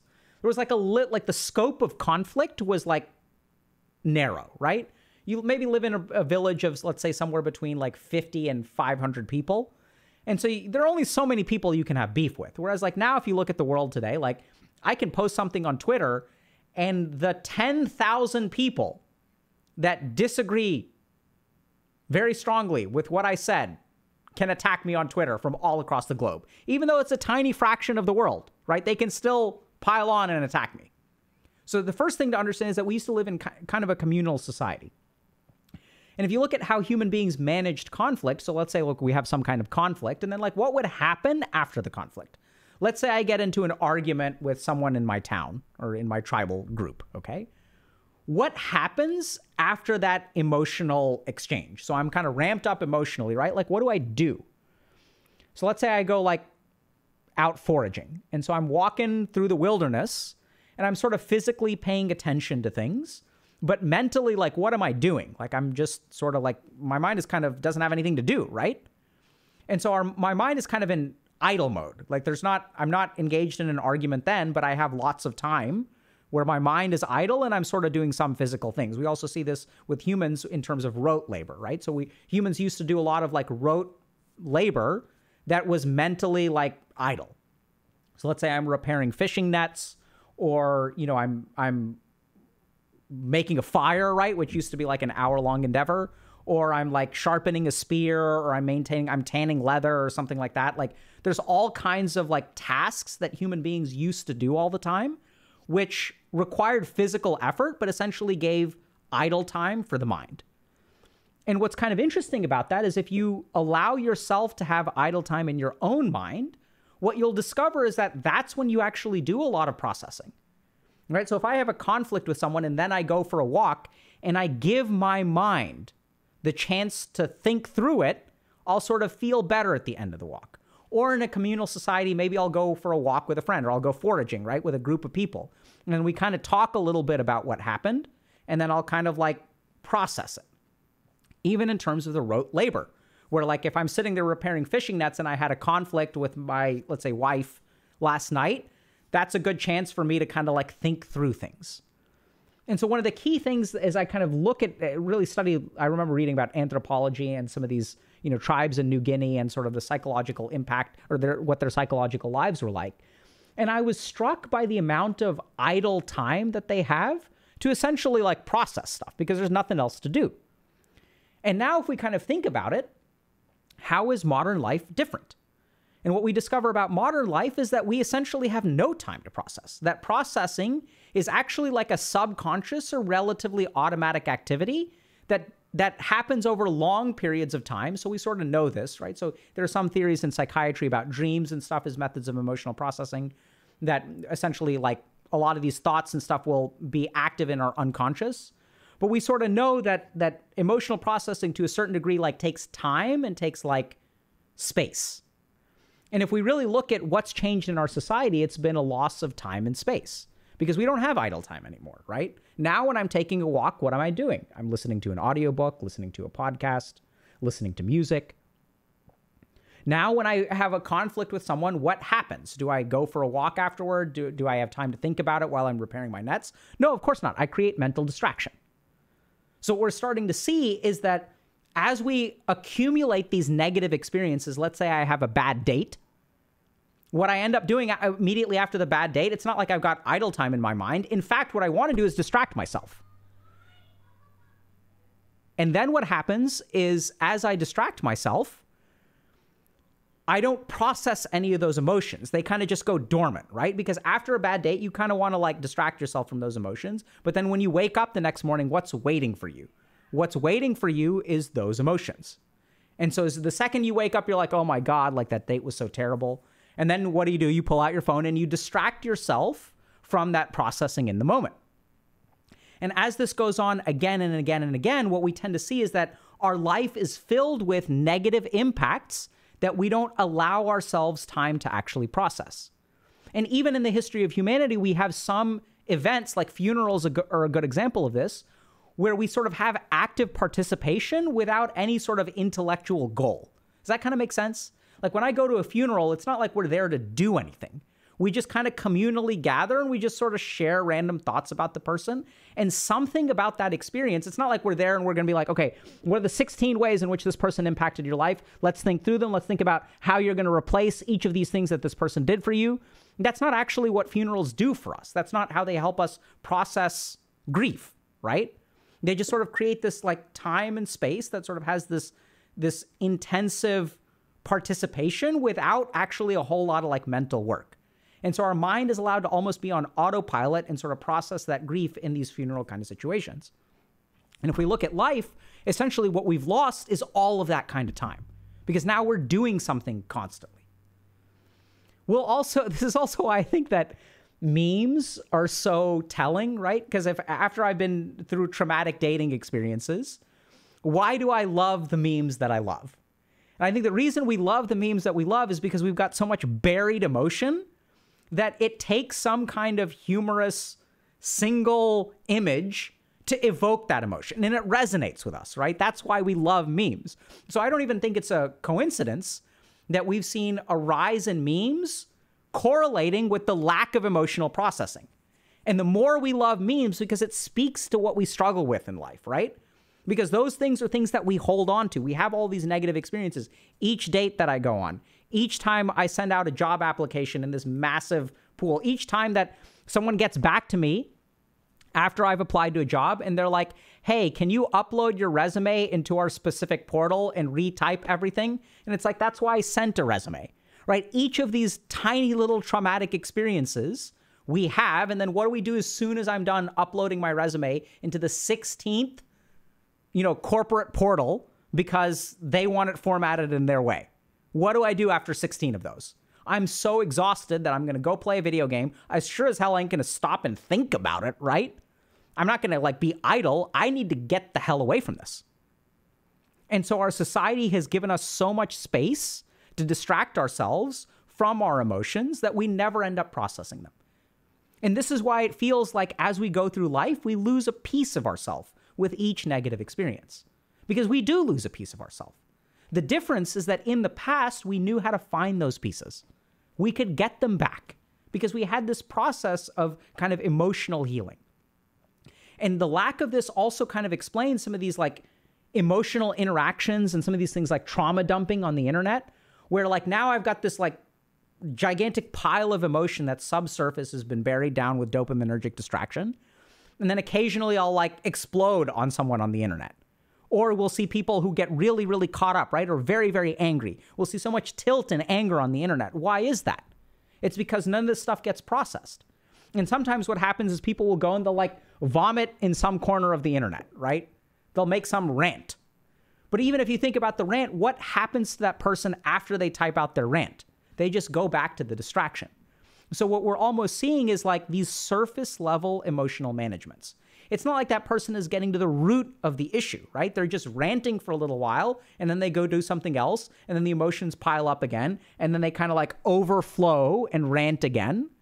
So what we're seeing is that our society, this sort of natural emotional processing, has been replaced by this very surface level distraction and sometimes even this verbal diarrhea kind of stuff, which we call venting. But venting is not the same as emotional processing. All it does is get rid of the stuff on top. And then what we really have to think a little bit about is, okay, so what do we do about the stuff down below? How do we actually process our emotions and start to feel a little bit better about life? How do we recover from the damage that has been done? And that's where I think that what we've really lost sight of is some of this deeper emotional work. And if we think a little bit about the deeper emotional work, what are the attributes of it, right? So the first is that it requires time. The second is it requires space. The third is it requires something like exploration. And so what we've managed to actually do is create a system of professionals that in a certain amount of, in a restricted time and in a restricted space can go deeper than you normally would, right? These are what we call therapists. In the case, there are even other kinds of professionals, right? Like coaches. And if we think about life coaches or career coaches or things like that, we have a pretty robust coaching program. What we've really found is that coaches are really good at understanding those kinds of problems and then helping you do that emotional work so that you can actually move forward and achieve your goals. Which, going back to our original case at the beginning, so here's just a prime example of that, right? So this is a person who came in and was really, really concerned about losing their job. And so what ended up happening is we talked about it. They're like, okay, well, why are you so stressed out about losing your job? And what they sort of told me is that, I'm really a team player. I like working on teams. They were a professional athlete and had done a lot of team-oriented sports. And so that what they were really looking for is a team. And what they really hated the most, the root of all their problems at this particular financial institution, was that it was really competitive. It was sort of like a dog-eat-dog kind of world, right? So what would happen is, if they were working on a deal with a couple of colleagues, the colleagues would try to make themselves look good by taking the credit. And as they started taking more and more credit, the person I was working with started to feel really, really anxious because now they're losing credit for their work. People are going to think that they're a waste of space. People are thinking that they're not carrying their weight, and that triggers all the anxiety. And then they're afraid they're going to get fired. And why are they going to get fired? It's because they can't advocate for themselves in a room the way that other people can, right? They can't sort of take all the credit because that's just not who they are. They're like a team person, not like a competitive, I'm going to, take everybody else's credit.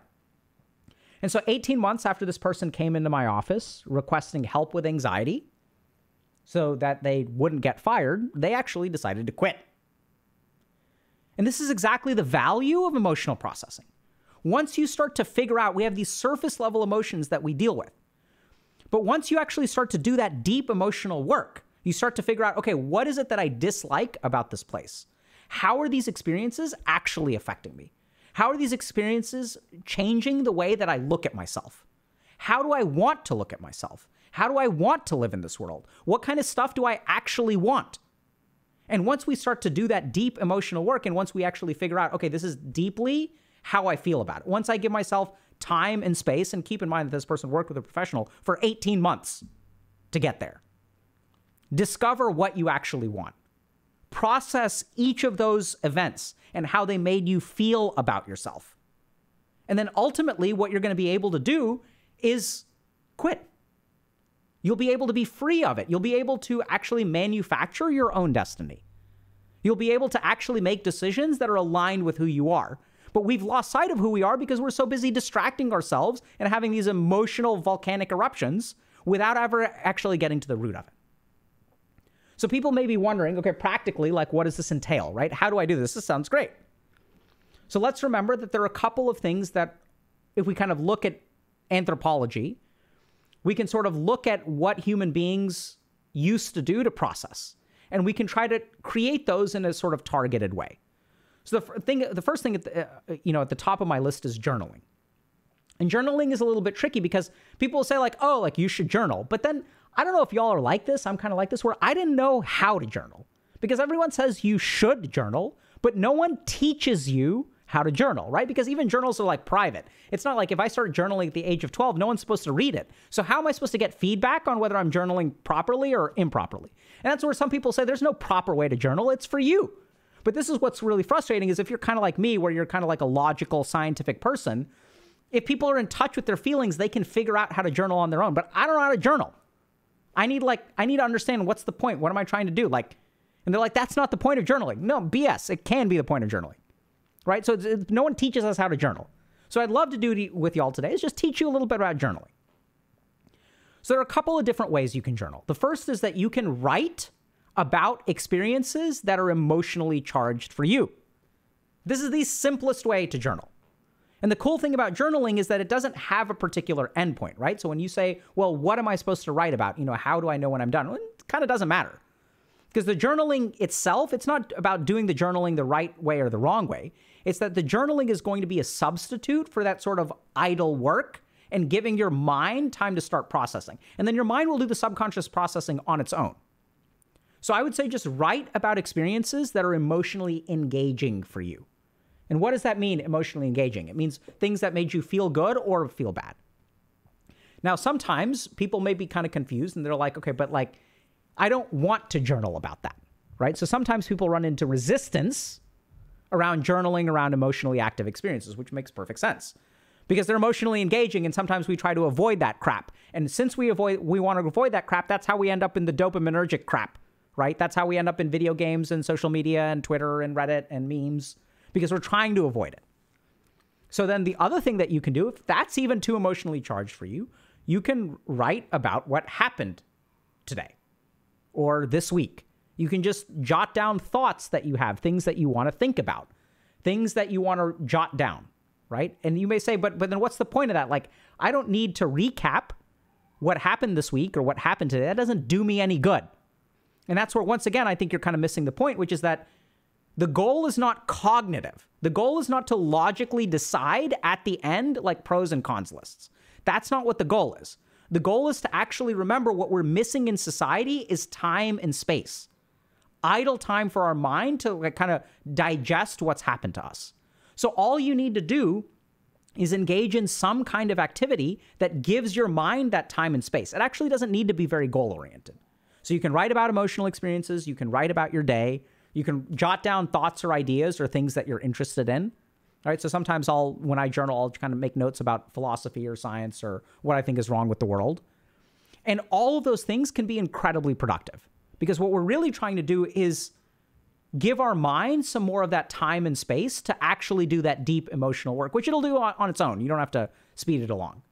Now, a couple of other things that people will do to sort of help with emotional processing. So you can, of course, work with a professional. So especially depending on the kind of processing you're trying to do, I'd say a therapist is a really good idea. If the kind of processing you're trying to do is to try to figure out, okay, what do I want to do with my life? Am I looking for direction, or am I looking to unburden myself from the past? If your primary goal is to unburden yourself from the past, I definitely recommend therapy. If your goal is to try to figure out what you want from this life, I think coaching or spirituality is actually like a better fit. So there are other things that I think are really, really conducive to this. So remember that the requirements that our ancestors used were sort of rote physical activity with mental idle time. So any activity like that, I think will sort of help you emotionally process. So my personal take is like, I love hiking. And we sort of know this, right? We know that when people go hiking for 3 months in the mountains, they come back as different human beings, right? Like they know what they want from life. They like found themselves in the Himalayas after a 6-month hike. And they like just become different people. And if you kind of think a little bit about that, well, hold on a second, how does that work? Well, essentially what they did is gave themselves a steroid shot of emotional processing. They gave themselves so much idle time and physical activity that they processed a bunch of stuff. And it all happened somewhat subconsciously, that they come back as transformed people. So nature, I think, absolutely helps, but it's really those couple of components. That you have to have some amount of physical demand with mental idleness, without a clear mental goal, because that's not really emotional processing. So these are a couple of tips that I'd really suggest if you're someone who feels like going through life just takes more and more out of you. What I've really found is that people really struggle with this because every experience has to be perfect because you can't afford the loss. Does that make sense? Like, you can't waste your life dating this one person, because if you've wasted 2 years on this person, what are you going to like? Those 2 years are gone and you're never going to be able to get them back. And we've lost the ability to recover from our injuries in life, which is part of the reason that we've become so miserly with actually making commitments, right? And if I can't recover from the emotional damage, if I'm going to be traumatized by dating this person, I have to be so much more hesitant to date them in the first place. As I become hesitant to date them in the first place, I stop actually living life because I'm afraid of making mistakes. And so I think what we've really lost more than anything else is the ability to emotionally process. And as we get little pieces of our soul clipped away by the experiences of life, and as we turn to technology, we don't really allow ourselves to heal and recover from it because technology is so good at distracting. And so if you find yourself in this kind of situation, I'd strongly recommend you take a look at emotional processing. You start to do some of these activities like journal or meditate or go see a therapist or coach. Or if you've got the time, go find yourself in the Himalayas for 6 months. Like, that's fantastic. Go do that. But in the absence of that, hopefully this has been a little bit helpful. And if you want to start somewhere, start with journaling. Questions?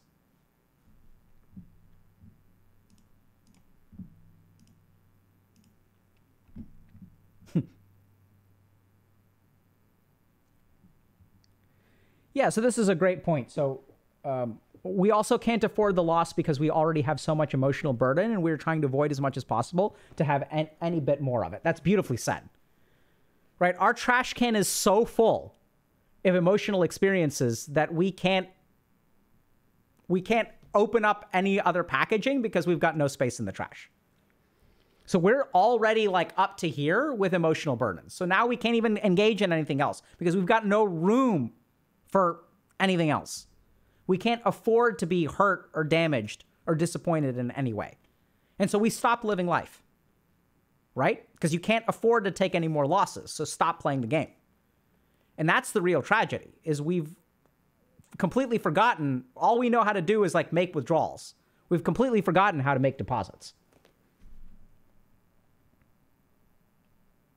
Can I trash the journal afterwards? Reading what I write down afterwards stresses me out. Absolutely. You can absolutely trash it. Remember, the goal of the journal is to give your mind some kind of framework to start just writing crap out. And the real action is going to be subconscious. There is value to going back and reading your journal entries.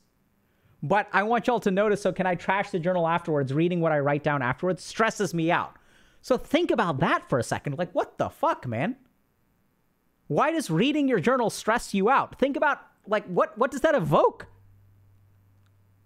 You'll get that? Like, if reading your journal stresses you out, this is absolutely a problem for you. This signals to me that you are so full of emotional, like, pollution that even the thought of reading what you write is stressful. That creates more pollution. Like, that's bizarre, right? So sometimes we get to this point where it's kind of like when you run out of money and you get dinged with an overdraft fee. So it's like, by the way, you've got $0. Now you've got minus $45. And each time you make a withdrawal, it dings an overdraft fee. So sometimes we can get so empty that $1 of emotional injury actually incurs this overdraft penalty, and we now owe $46 of like emotional repayment. And if reading your journal stresses you out, I think this is the kind of situation you're in. So you don't have to read it, by the way. But I'd say start by writing it and burn it. That can be cathartic, right? Burn it. My heart goes out to you, my friend.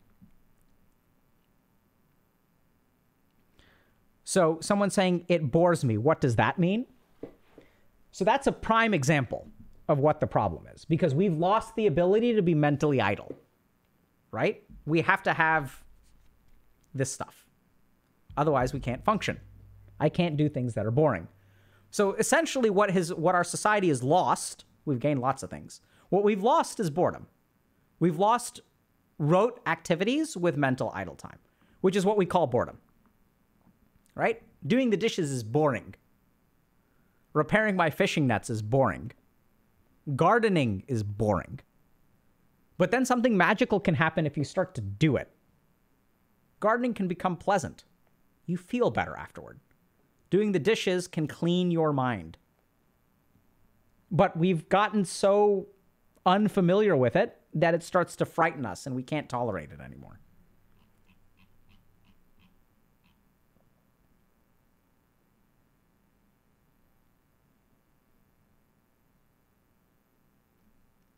Yeah, so there's a lot of advantages to rereading what you journal. So the first thing that I like about rereading your journal is that, so I don't know how to say this, but you can't analyze something and create something at the same time. And oftentimes writer's block is a prime example of analyzing and creating at the same time.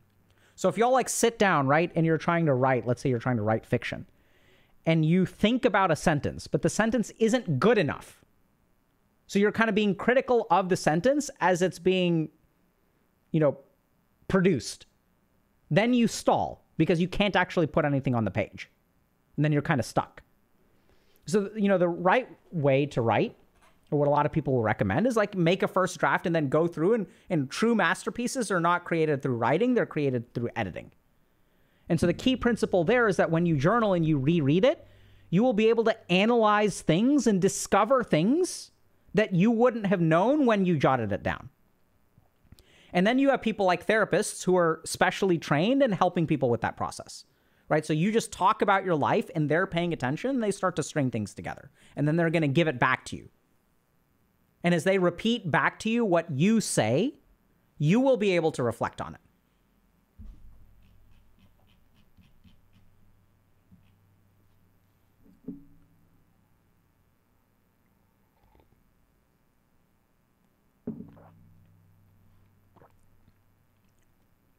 What about cleaning the bathroom? That's disgusting. So I understand that the bathroom is where we urinate and defecate. If you really think about it, it's one of the cleanest rooms in the house, right? It gets like pretty extensively cleaned. I mean, hopefully on a regular basis. It's like quite sterile. But if it isn't, it can be absolutely nasty.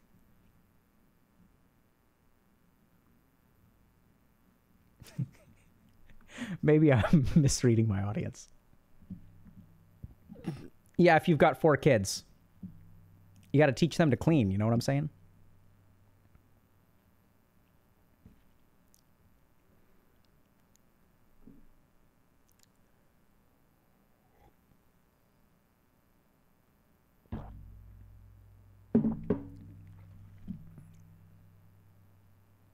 Yeah. So someone's saying the bathroom is a metaphor for the mind. So if the bathroom is a metaphor for the mind, we always use the bathroom and we never flush because we dislike the flushing so much. We're just going to distract ourselves from it. So I'm going to go in there, do the absolute what is necessary, and then I'm going to flee as quickly as possible because it's so nasty, and I'm going to go to the internet where I'm going to get some kind of dopaminergic hit that will help me forget about how nasty the bathroom is. And the next day when I need to use it, I'm going to go back in there and I'm going to use it. I'm going to escape as quickly as possible. That's our problem. It's great. It's like a toilet that we never flush. Then what happens is it gets clogged. So then you have to use a plunger, and that's even nastier, right? As you stick the plunger inside, now you're like messing with it. And that's why people like turn to drugs instead of going to see therapists. Because when you see a therapist, they're going to clean that shit out. I guess pun intended there.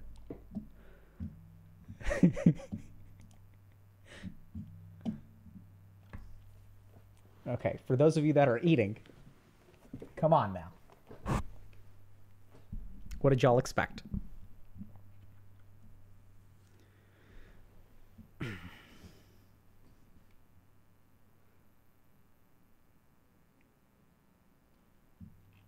Okay.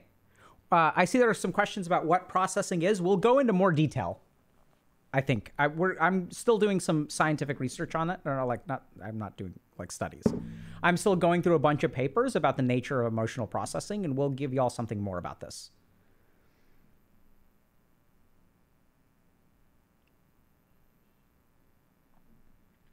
Yeah, so that's the hard thing, right? So there's some things in life that we can, so everyone's saying, call the plumber. So this is unfortunate, but when it comes to your own mind, that is the one thing that it's been basically impossible for us to completely outsource. It's one of the things that you have to do the work for. You can get a lot of help, but ultimately you've got to do the work.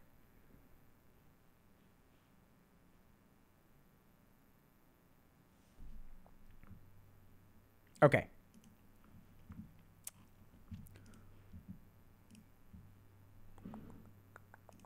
Wow, it's so bright. Okay. Give me a second, chat. Gonna drink some water.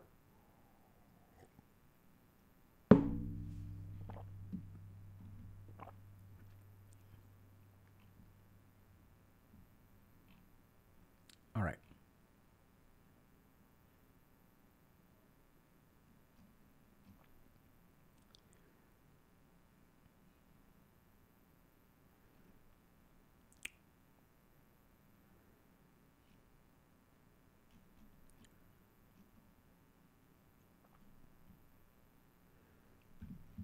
Okay. No, we're about to talk about stress and money. You want to talk about stress and money? Let's do it.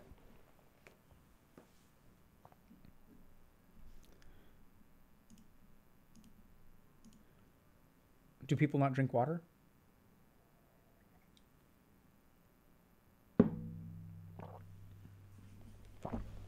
Okay. The stress of too much money? I wish. I wish that was a talk that I could give to y'all. The stress of having I have so much money. Oh my God. My bank account is so heavy when I carry it around on my phone. The numbers are too big. There's so much of a strain on my eyes. There's so many digits. It's so stressful. I can't count that high. And it gives me anxiety every time I look at the bank account. Look at the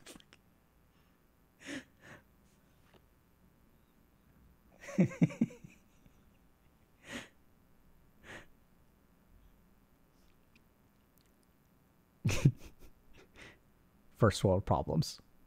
My cell phone screen isn't big enough for the words, all the numbers and the digits on my bank account to fit. I have to turn it sideways, like an uncivilized person. Oh my God. I wish. Okay. I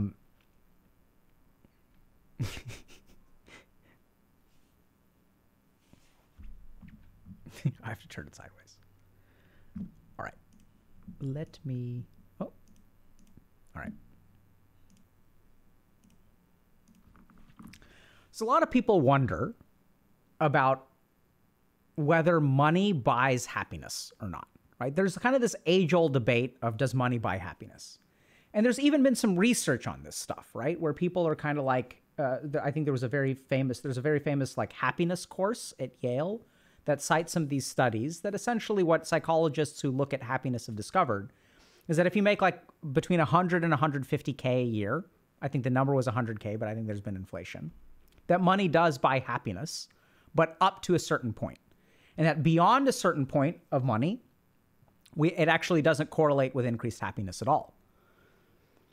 And so we sort of know, right, so now based on this like new scientific research that to a certain degree, money buys happiness.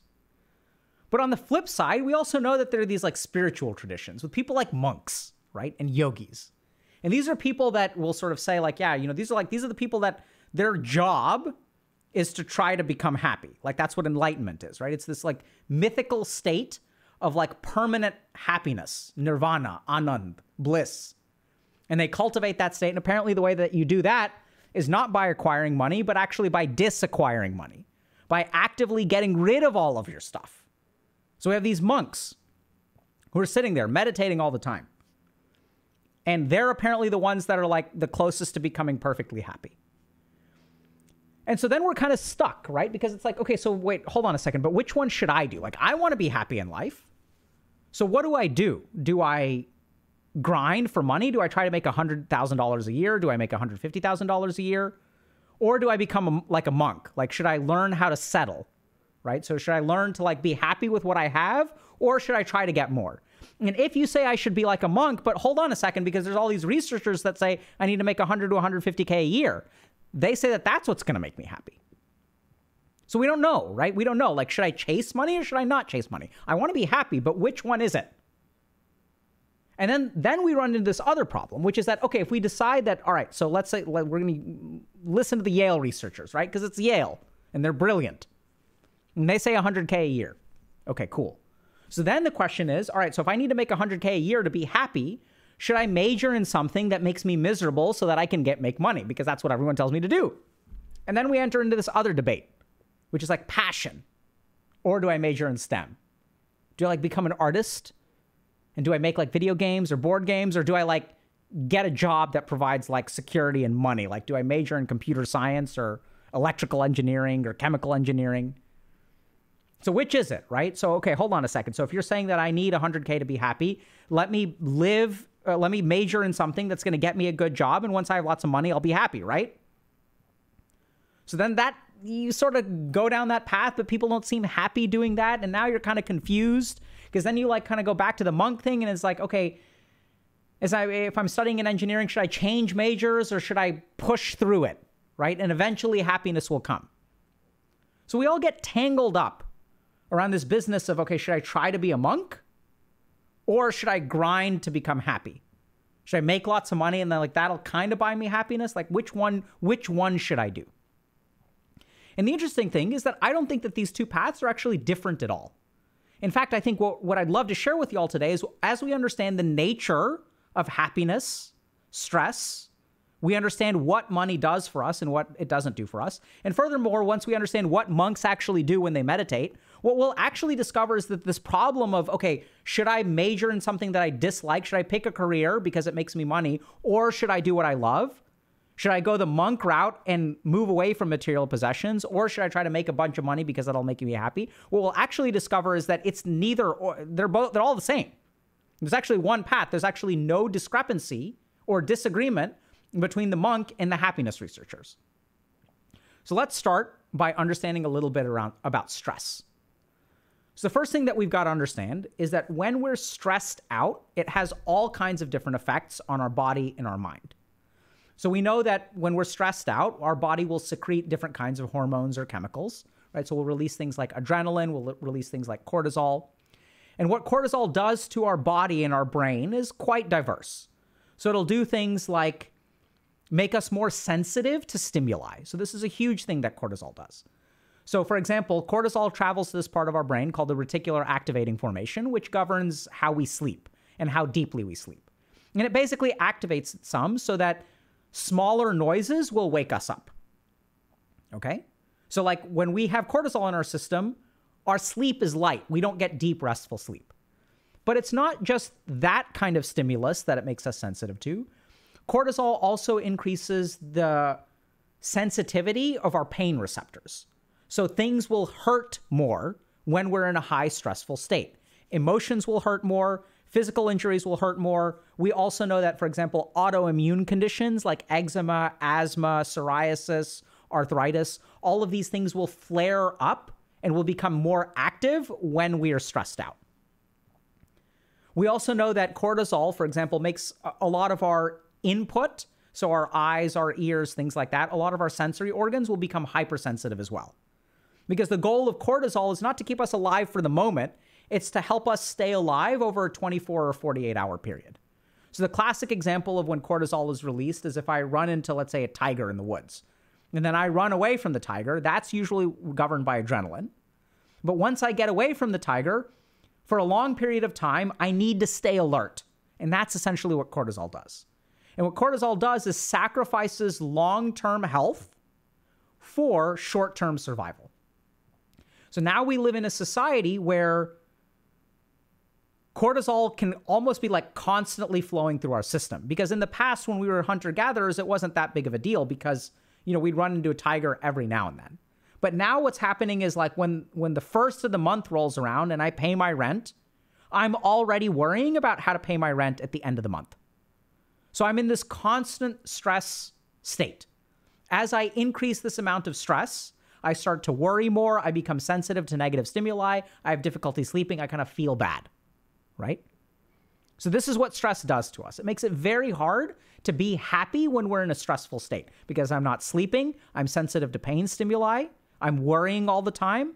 The mind of someone who has a bunch of cortisol in their system is also looking into the future, so I can't enjoy the present, right? I just paid my rent on the 1st of the month, and I'm already worrying about the 30th of the month. How am I going to make my rent next month? So I can't even enjoy the 29 days that I have to pay rent. So we start to see that from a physiologic and psychologic standpoint, stress and a lack of happiness are correlated. So what does that have to do with our discussion? Aren't we talking about money and happiness? Well, let's try to understand what 100K buys us or what 150K buys us. Because we know that this seems to be the magic number. And if you think about what 100 to 150K buys you that 200K, 300K, or 400K don't, or that 50K, 60K, or 70K don't, right? Why is this number magical? The number is magical because that amount of money buys us security. So I don't have to worry about paying my rent, usually. If I get sick, I can afford to pay my bills. I can afford food. If my car breaks down, I can probably get it fixed. I may be able to travel some. I may be able to do some amount of enjoyment. I may be able to do some kind of recreation. I'm allowed to have sort of recreational experiences at 100 to 150K.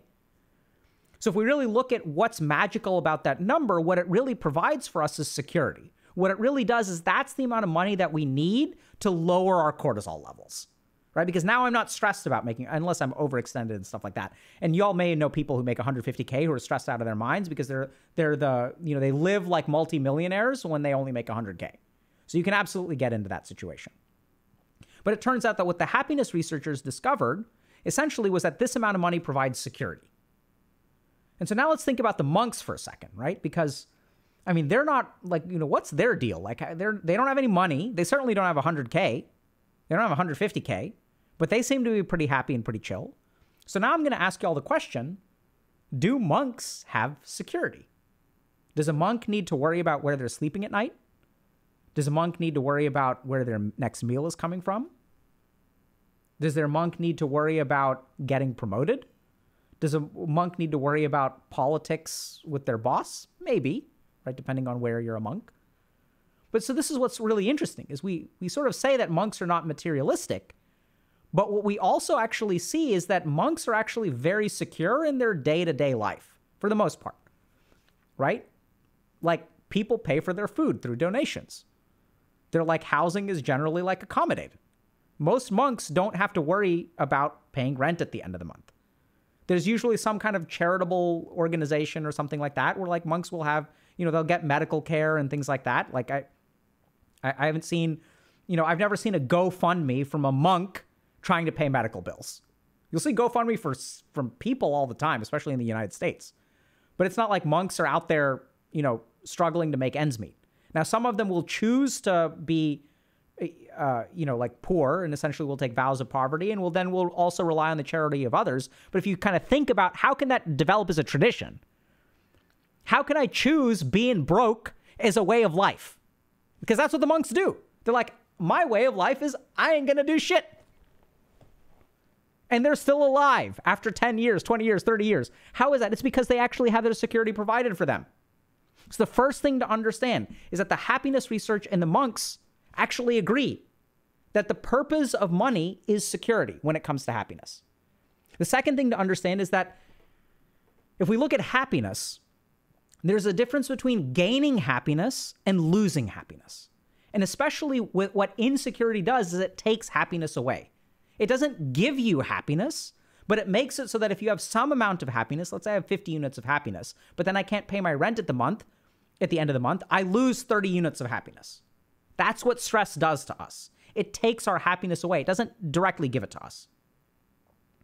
So this is the first thing, right? Is now that we kind of look at this, once we understand how stress works, once we understand what money actually does for happiness, and even when we look at monks, we start to discover that actually all of these things are aligned.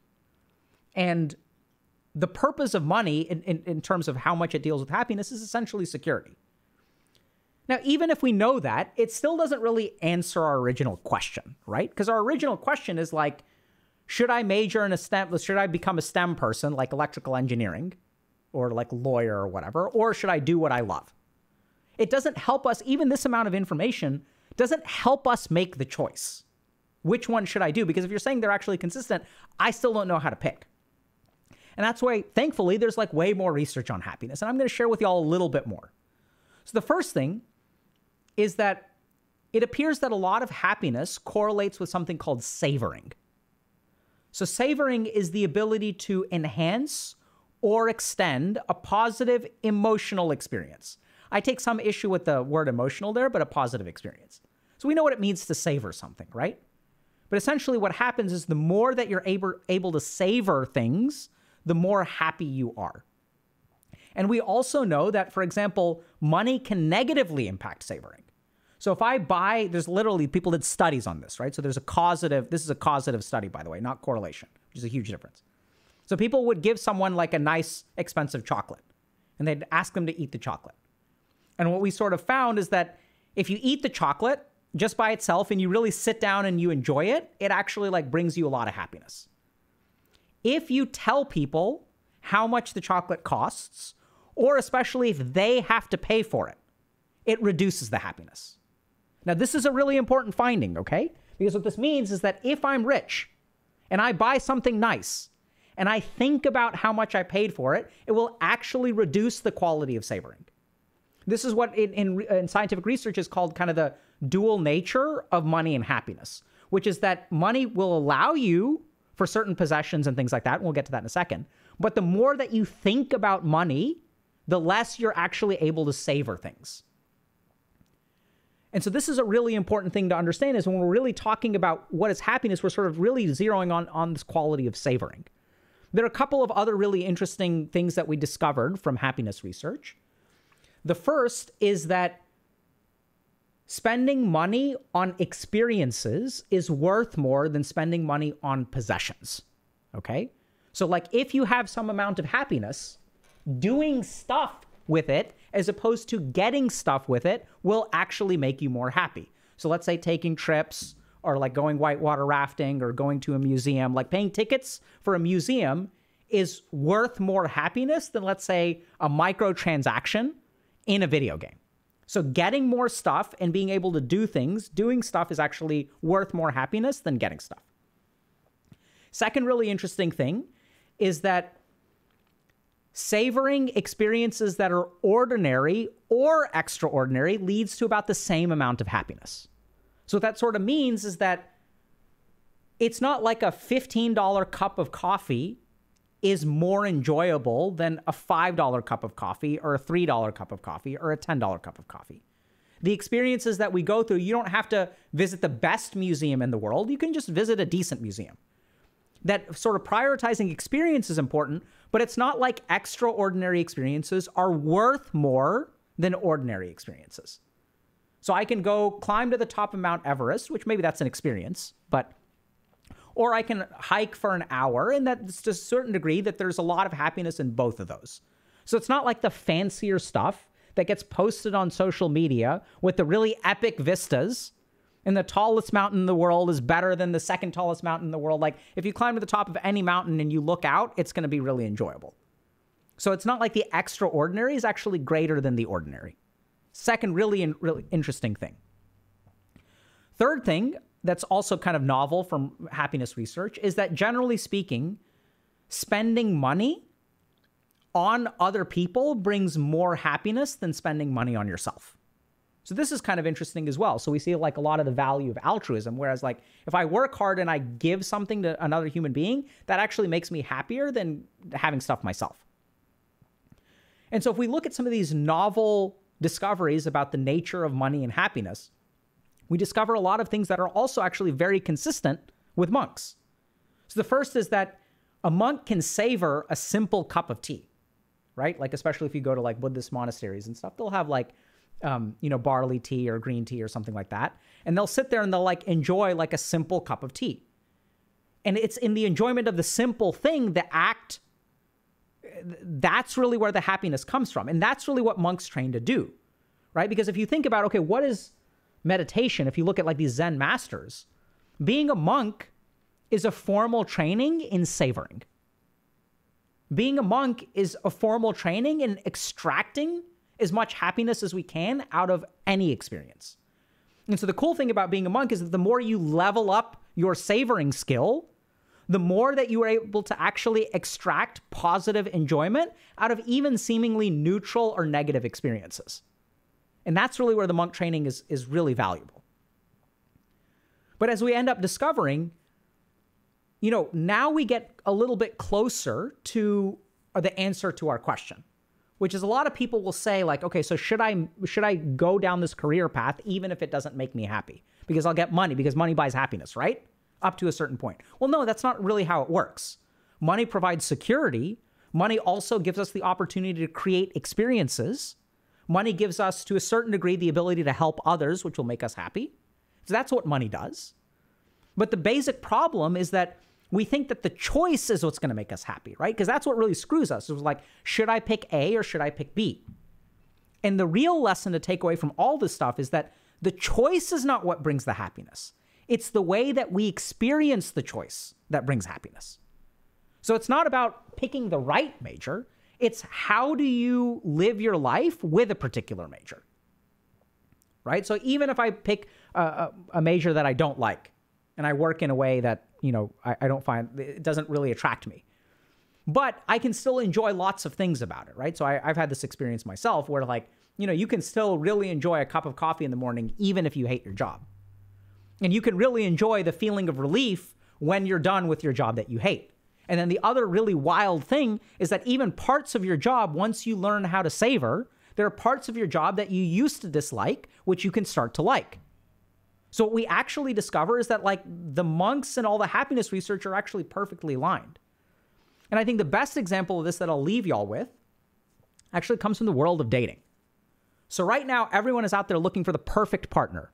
And that was the promise of the dating apps, right? Is that you tell us exactly what you want and we will find it for you. We will look amongst all these billions of people on the planet. You give us a checklist of everything that you're looking for and we'll match you with the perfect person. Because that's what's going to lead to happiness, right? It's getting everything that you want. Whereas I come from a culture that it traditionally has arranged marriages. And if you kind of think about it, having an arranged marriage, you don't get to pick shit. You don't get to pick any of it. Someone else picked it for you.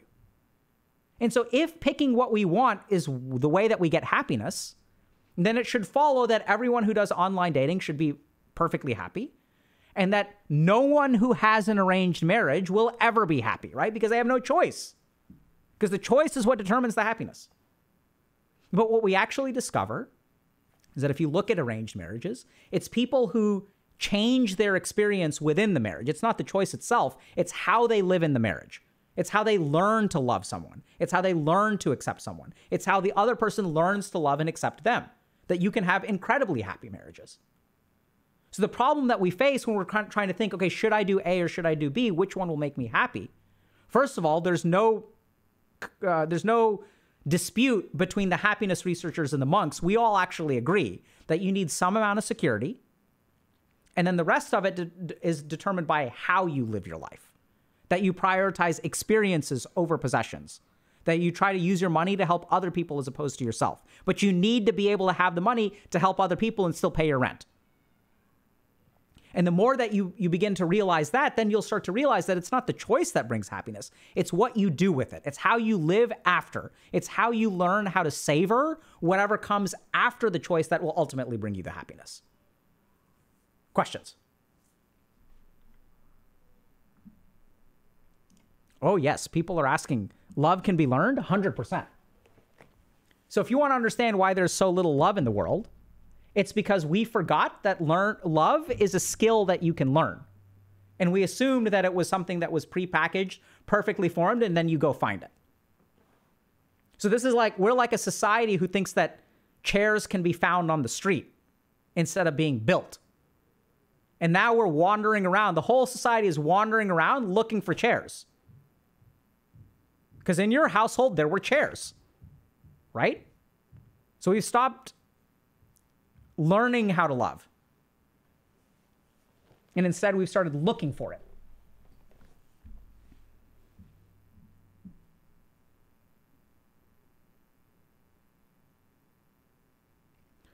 So, Dr. K, confused about picking between pro gaming and CS major, what should I do? So I can't tell if you're trolling or not, but let's assume that's a serious question because that's a common concern for a lot of people.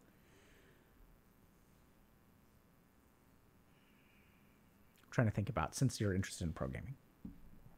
So I'm going to share something, okay? Don't read too much into it. So I've worked with about 7 or 8 esports teams, let's say. And sometimes what happens after a team has trouble is they think about, should I switch this player out or not? Should we find a new player? They think, which is the right choice? Should we stick with what we have or should we find a new player or a new team? And that's where, like, my answer to them is there isn't a right choice or a wrong choice. It's that whatever you pick is going to require work. All that's different is the kind of work that it's going to take after your choice. See, we think that making the right choice creates the right result. But it's not the choice that creates the result. It's what you do after the choice. So I'll see this a lot also like in medical school where people are like, okay, well, I love surgery and I love psychiatry. Which one should I pick? Which one will make me happier?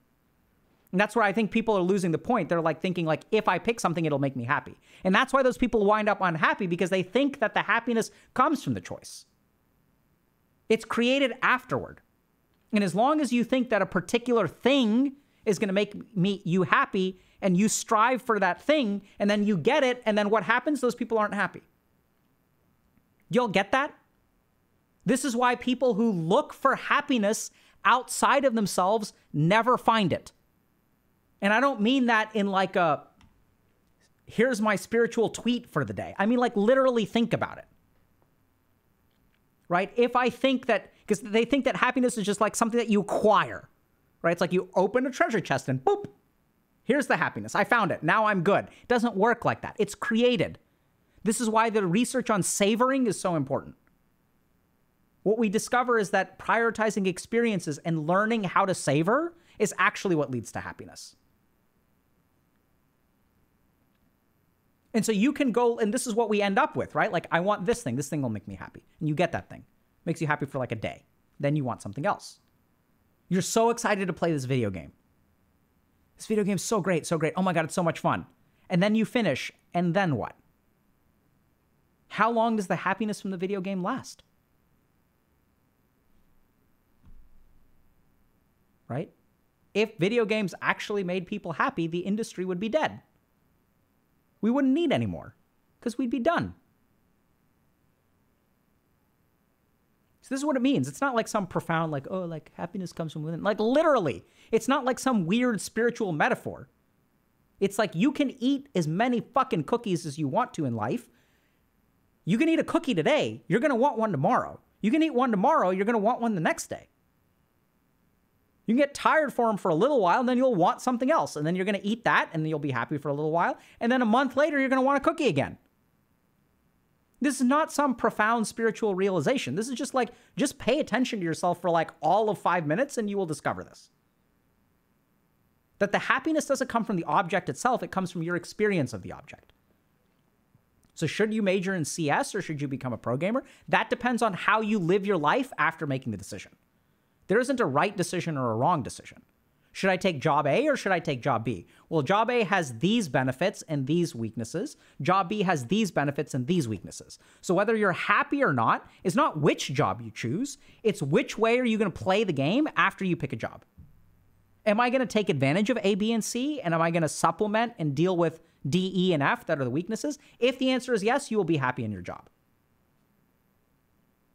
So what we've done as a society, we have ceded control of our happiness to the outside world. We've given up. We've given up on our relationships because finding the right person, I met the one. It's the search for the one, which implies that the happiness from the relationship comes from the other person. And boy, when we surrendered our happiness in a relationship to the other person, that's when we get fucked. Because they're responsible for it now. And whether we become happy or not depends on their behavior. We lose control of our lives. Same thing is happening in work. This job will make me happy. As soon as I get to the end of the rainbow, I will be happy. And then you're not happy. So what do? You go find another rainbow. And then you grind towards the end of it. And then you're not happy for long enough, so you look for another rainbow. This promotion, next promotion, next promotion. 50 grand more, 100 grand more, 200 grand more. That'll be happy, right? And all y'all are like, if you don't make 200 grand a year, 300 grand a year, like, of course that'll make me happy. Think about all the crap I'll be able to do with it. There's research that says that after 100 or 150K, it doesn't do anything.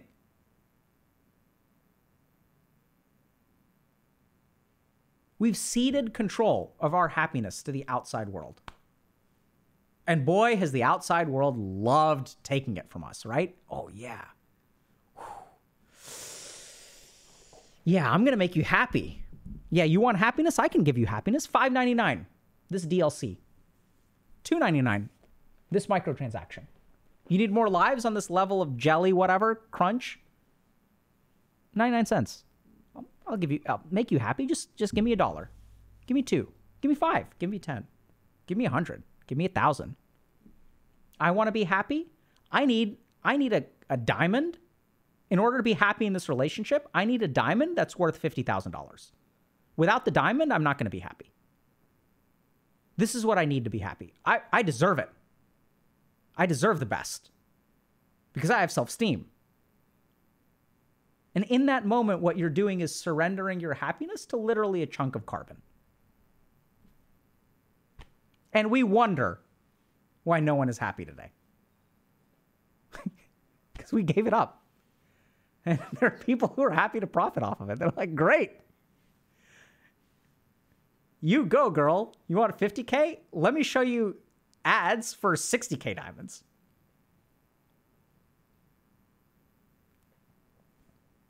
And we wonder. It's not a knock against women, by the way. Men are the same, right? For men, it can be, I need my significant other, we're assuming a heterosexual relationship, to have tits that are this big. Same thing. Right? Sports cars, whatever. So if you're wondering, what should I do? So here's what I'd say. Start by prioritizing your security. Learn how to savor. And prioritize experiences over possessions. And spend your money on other people, at least some. These are the 4 things that'll make you happy in life. Easy.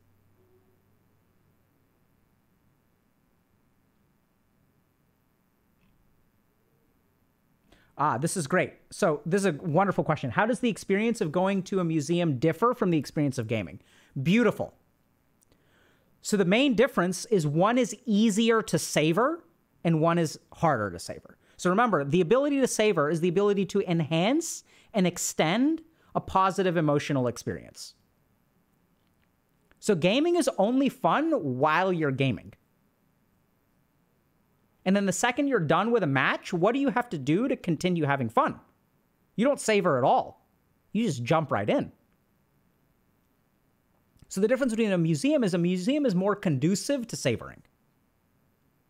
And then people may say, but hold on a second, Dr. K, I've savored some of my video game experiences, as have I. And those are the video game experiences that I love and don't regret for a moment. That's what being a healthy gamer is about. Savoring your gaming. I still remember ladder matches from StarCraft 1 on island maps when I was playing Protoss. Like, I still remember Dungeons and Dragons sessions. I still remember a couple of epic comebacks in Dota. I still remember playing Unreal Tournament. Those are the experiences that are worth savoring. But what I think is actually like worse about gaming is that gaming itself is not monolithic. There are some games that could be savored. Like, I think Elden Ring is moving in that direction, right? You can savor Elden Ring. You don't have to microtransact your way to anything. It's not about winning or losing. It's like, there isn't a best weapon and a worst weapon. The best weapon is what people are like, what kind of armor do you want to wear? It's like Fashion Souls. Like, forget about best. I'm going to create an experience. And even if you're a video game designer, and this is where, like, we've done consulting for video game companies, what we advocate is this. Is that we think about video games as evil. They're not evil. Parents think about them as evil. Whether they're evil or not depends on how we make them. Right? So, like, even if you're playing a video game, savor it. I know it's kind of bizarre. After you play for a little while, go for a walk. Think about how much fun you had today. Because one of two things will happen. Either you'll savor it and it'll be just as fun to walk as it will to play, or if you're like me, at one point you'll make a shocking discovery, which is that actually you didn't enjoy it. And actually you feel like you're waking up from being passed out from drinking too much. And you're hungover from playing way too much. And that's when you know you're an unhealthy gamer. If you can't savor it, don't play it.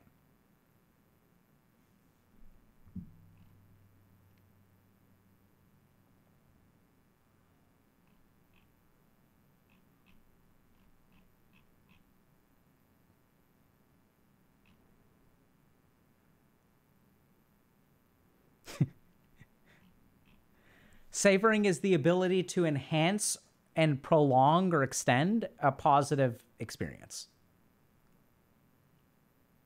Yeah, savor this stream. Thankfully, you don't have to because it'll be a VOD.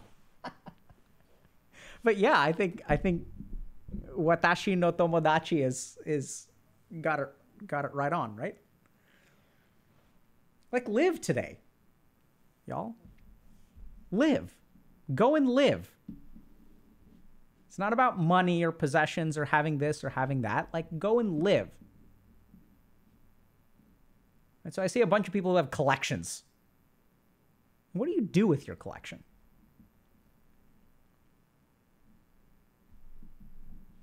So I'd encourage you to sit and enjoy it.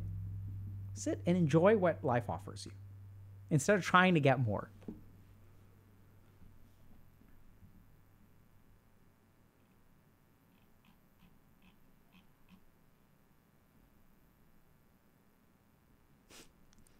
Any life enjoyers?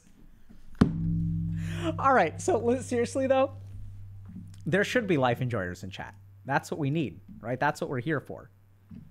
And I'm thrilled. Like, so check out Right in the Feels, because that seems to be a good opportunity to, like, teach y'all how to savor stuff. Sound good, chat enjoyers? Okay, I am running late today. I ranted a little bit, so we're gonna have to. We're skipping meditation way too much, so I'm gonna have to figure out what to do about that. Oh no. Oh no. know.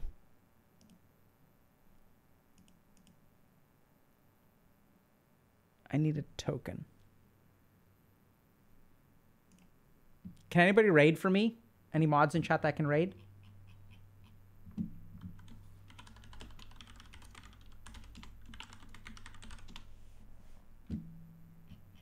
Mods. Otherwise,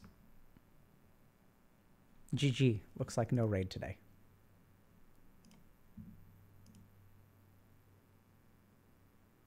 Okay, maybe. All right, well.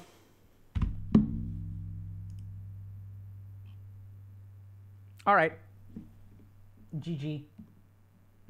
No, I'm not logged into this. Who should I raid? I can try. Nope. Time for some savoring, I suppose, chat. No, mods aren't fired, right? So this is where... Hold on a second, chat, before we get mad at mods. We can use this as our brief meditation for the day.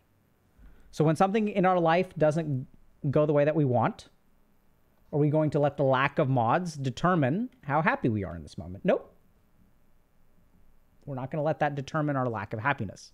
We're going to acknowledge that human beings have lives and responsibilities, and that we were hoping to raid someone today, but we won't be able to. And that's okay. It doesn't have to mess up the rest of my day. It doesn't have to mess up the rest of yours. I know it's kind of bizarre. You guys may find this shocking. But did you know that you can go to any channel that you want to on Twitch without it being a raid? You can actually pick whatever you want. Like, you don't even need me to raid. Did y'all realize that? You can just go do whatever you want. You don't even have to continue watching Twitch after we're done. That's so... Like, I could end the stream right now, and then you could go off and actually do something with your life.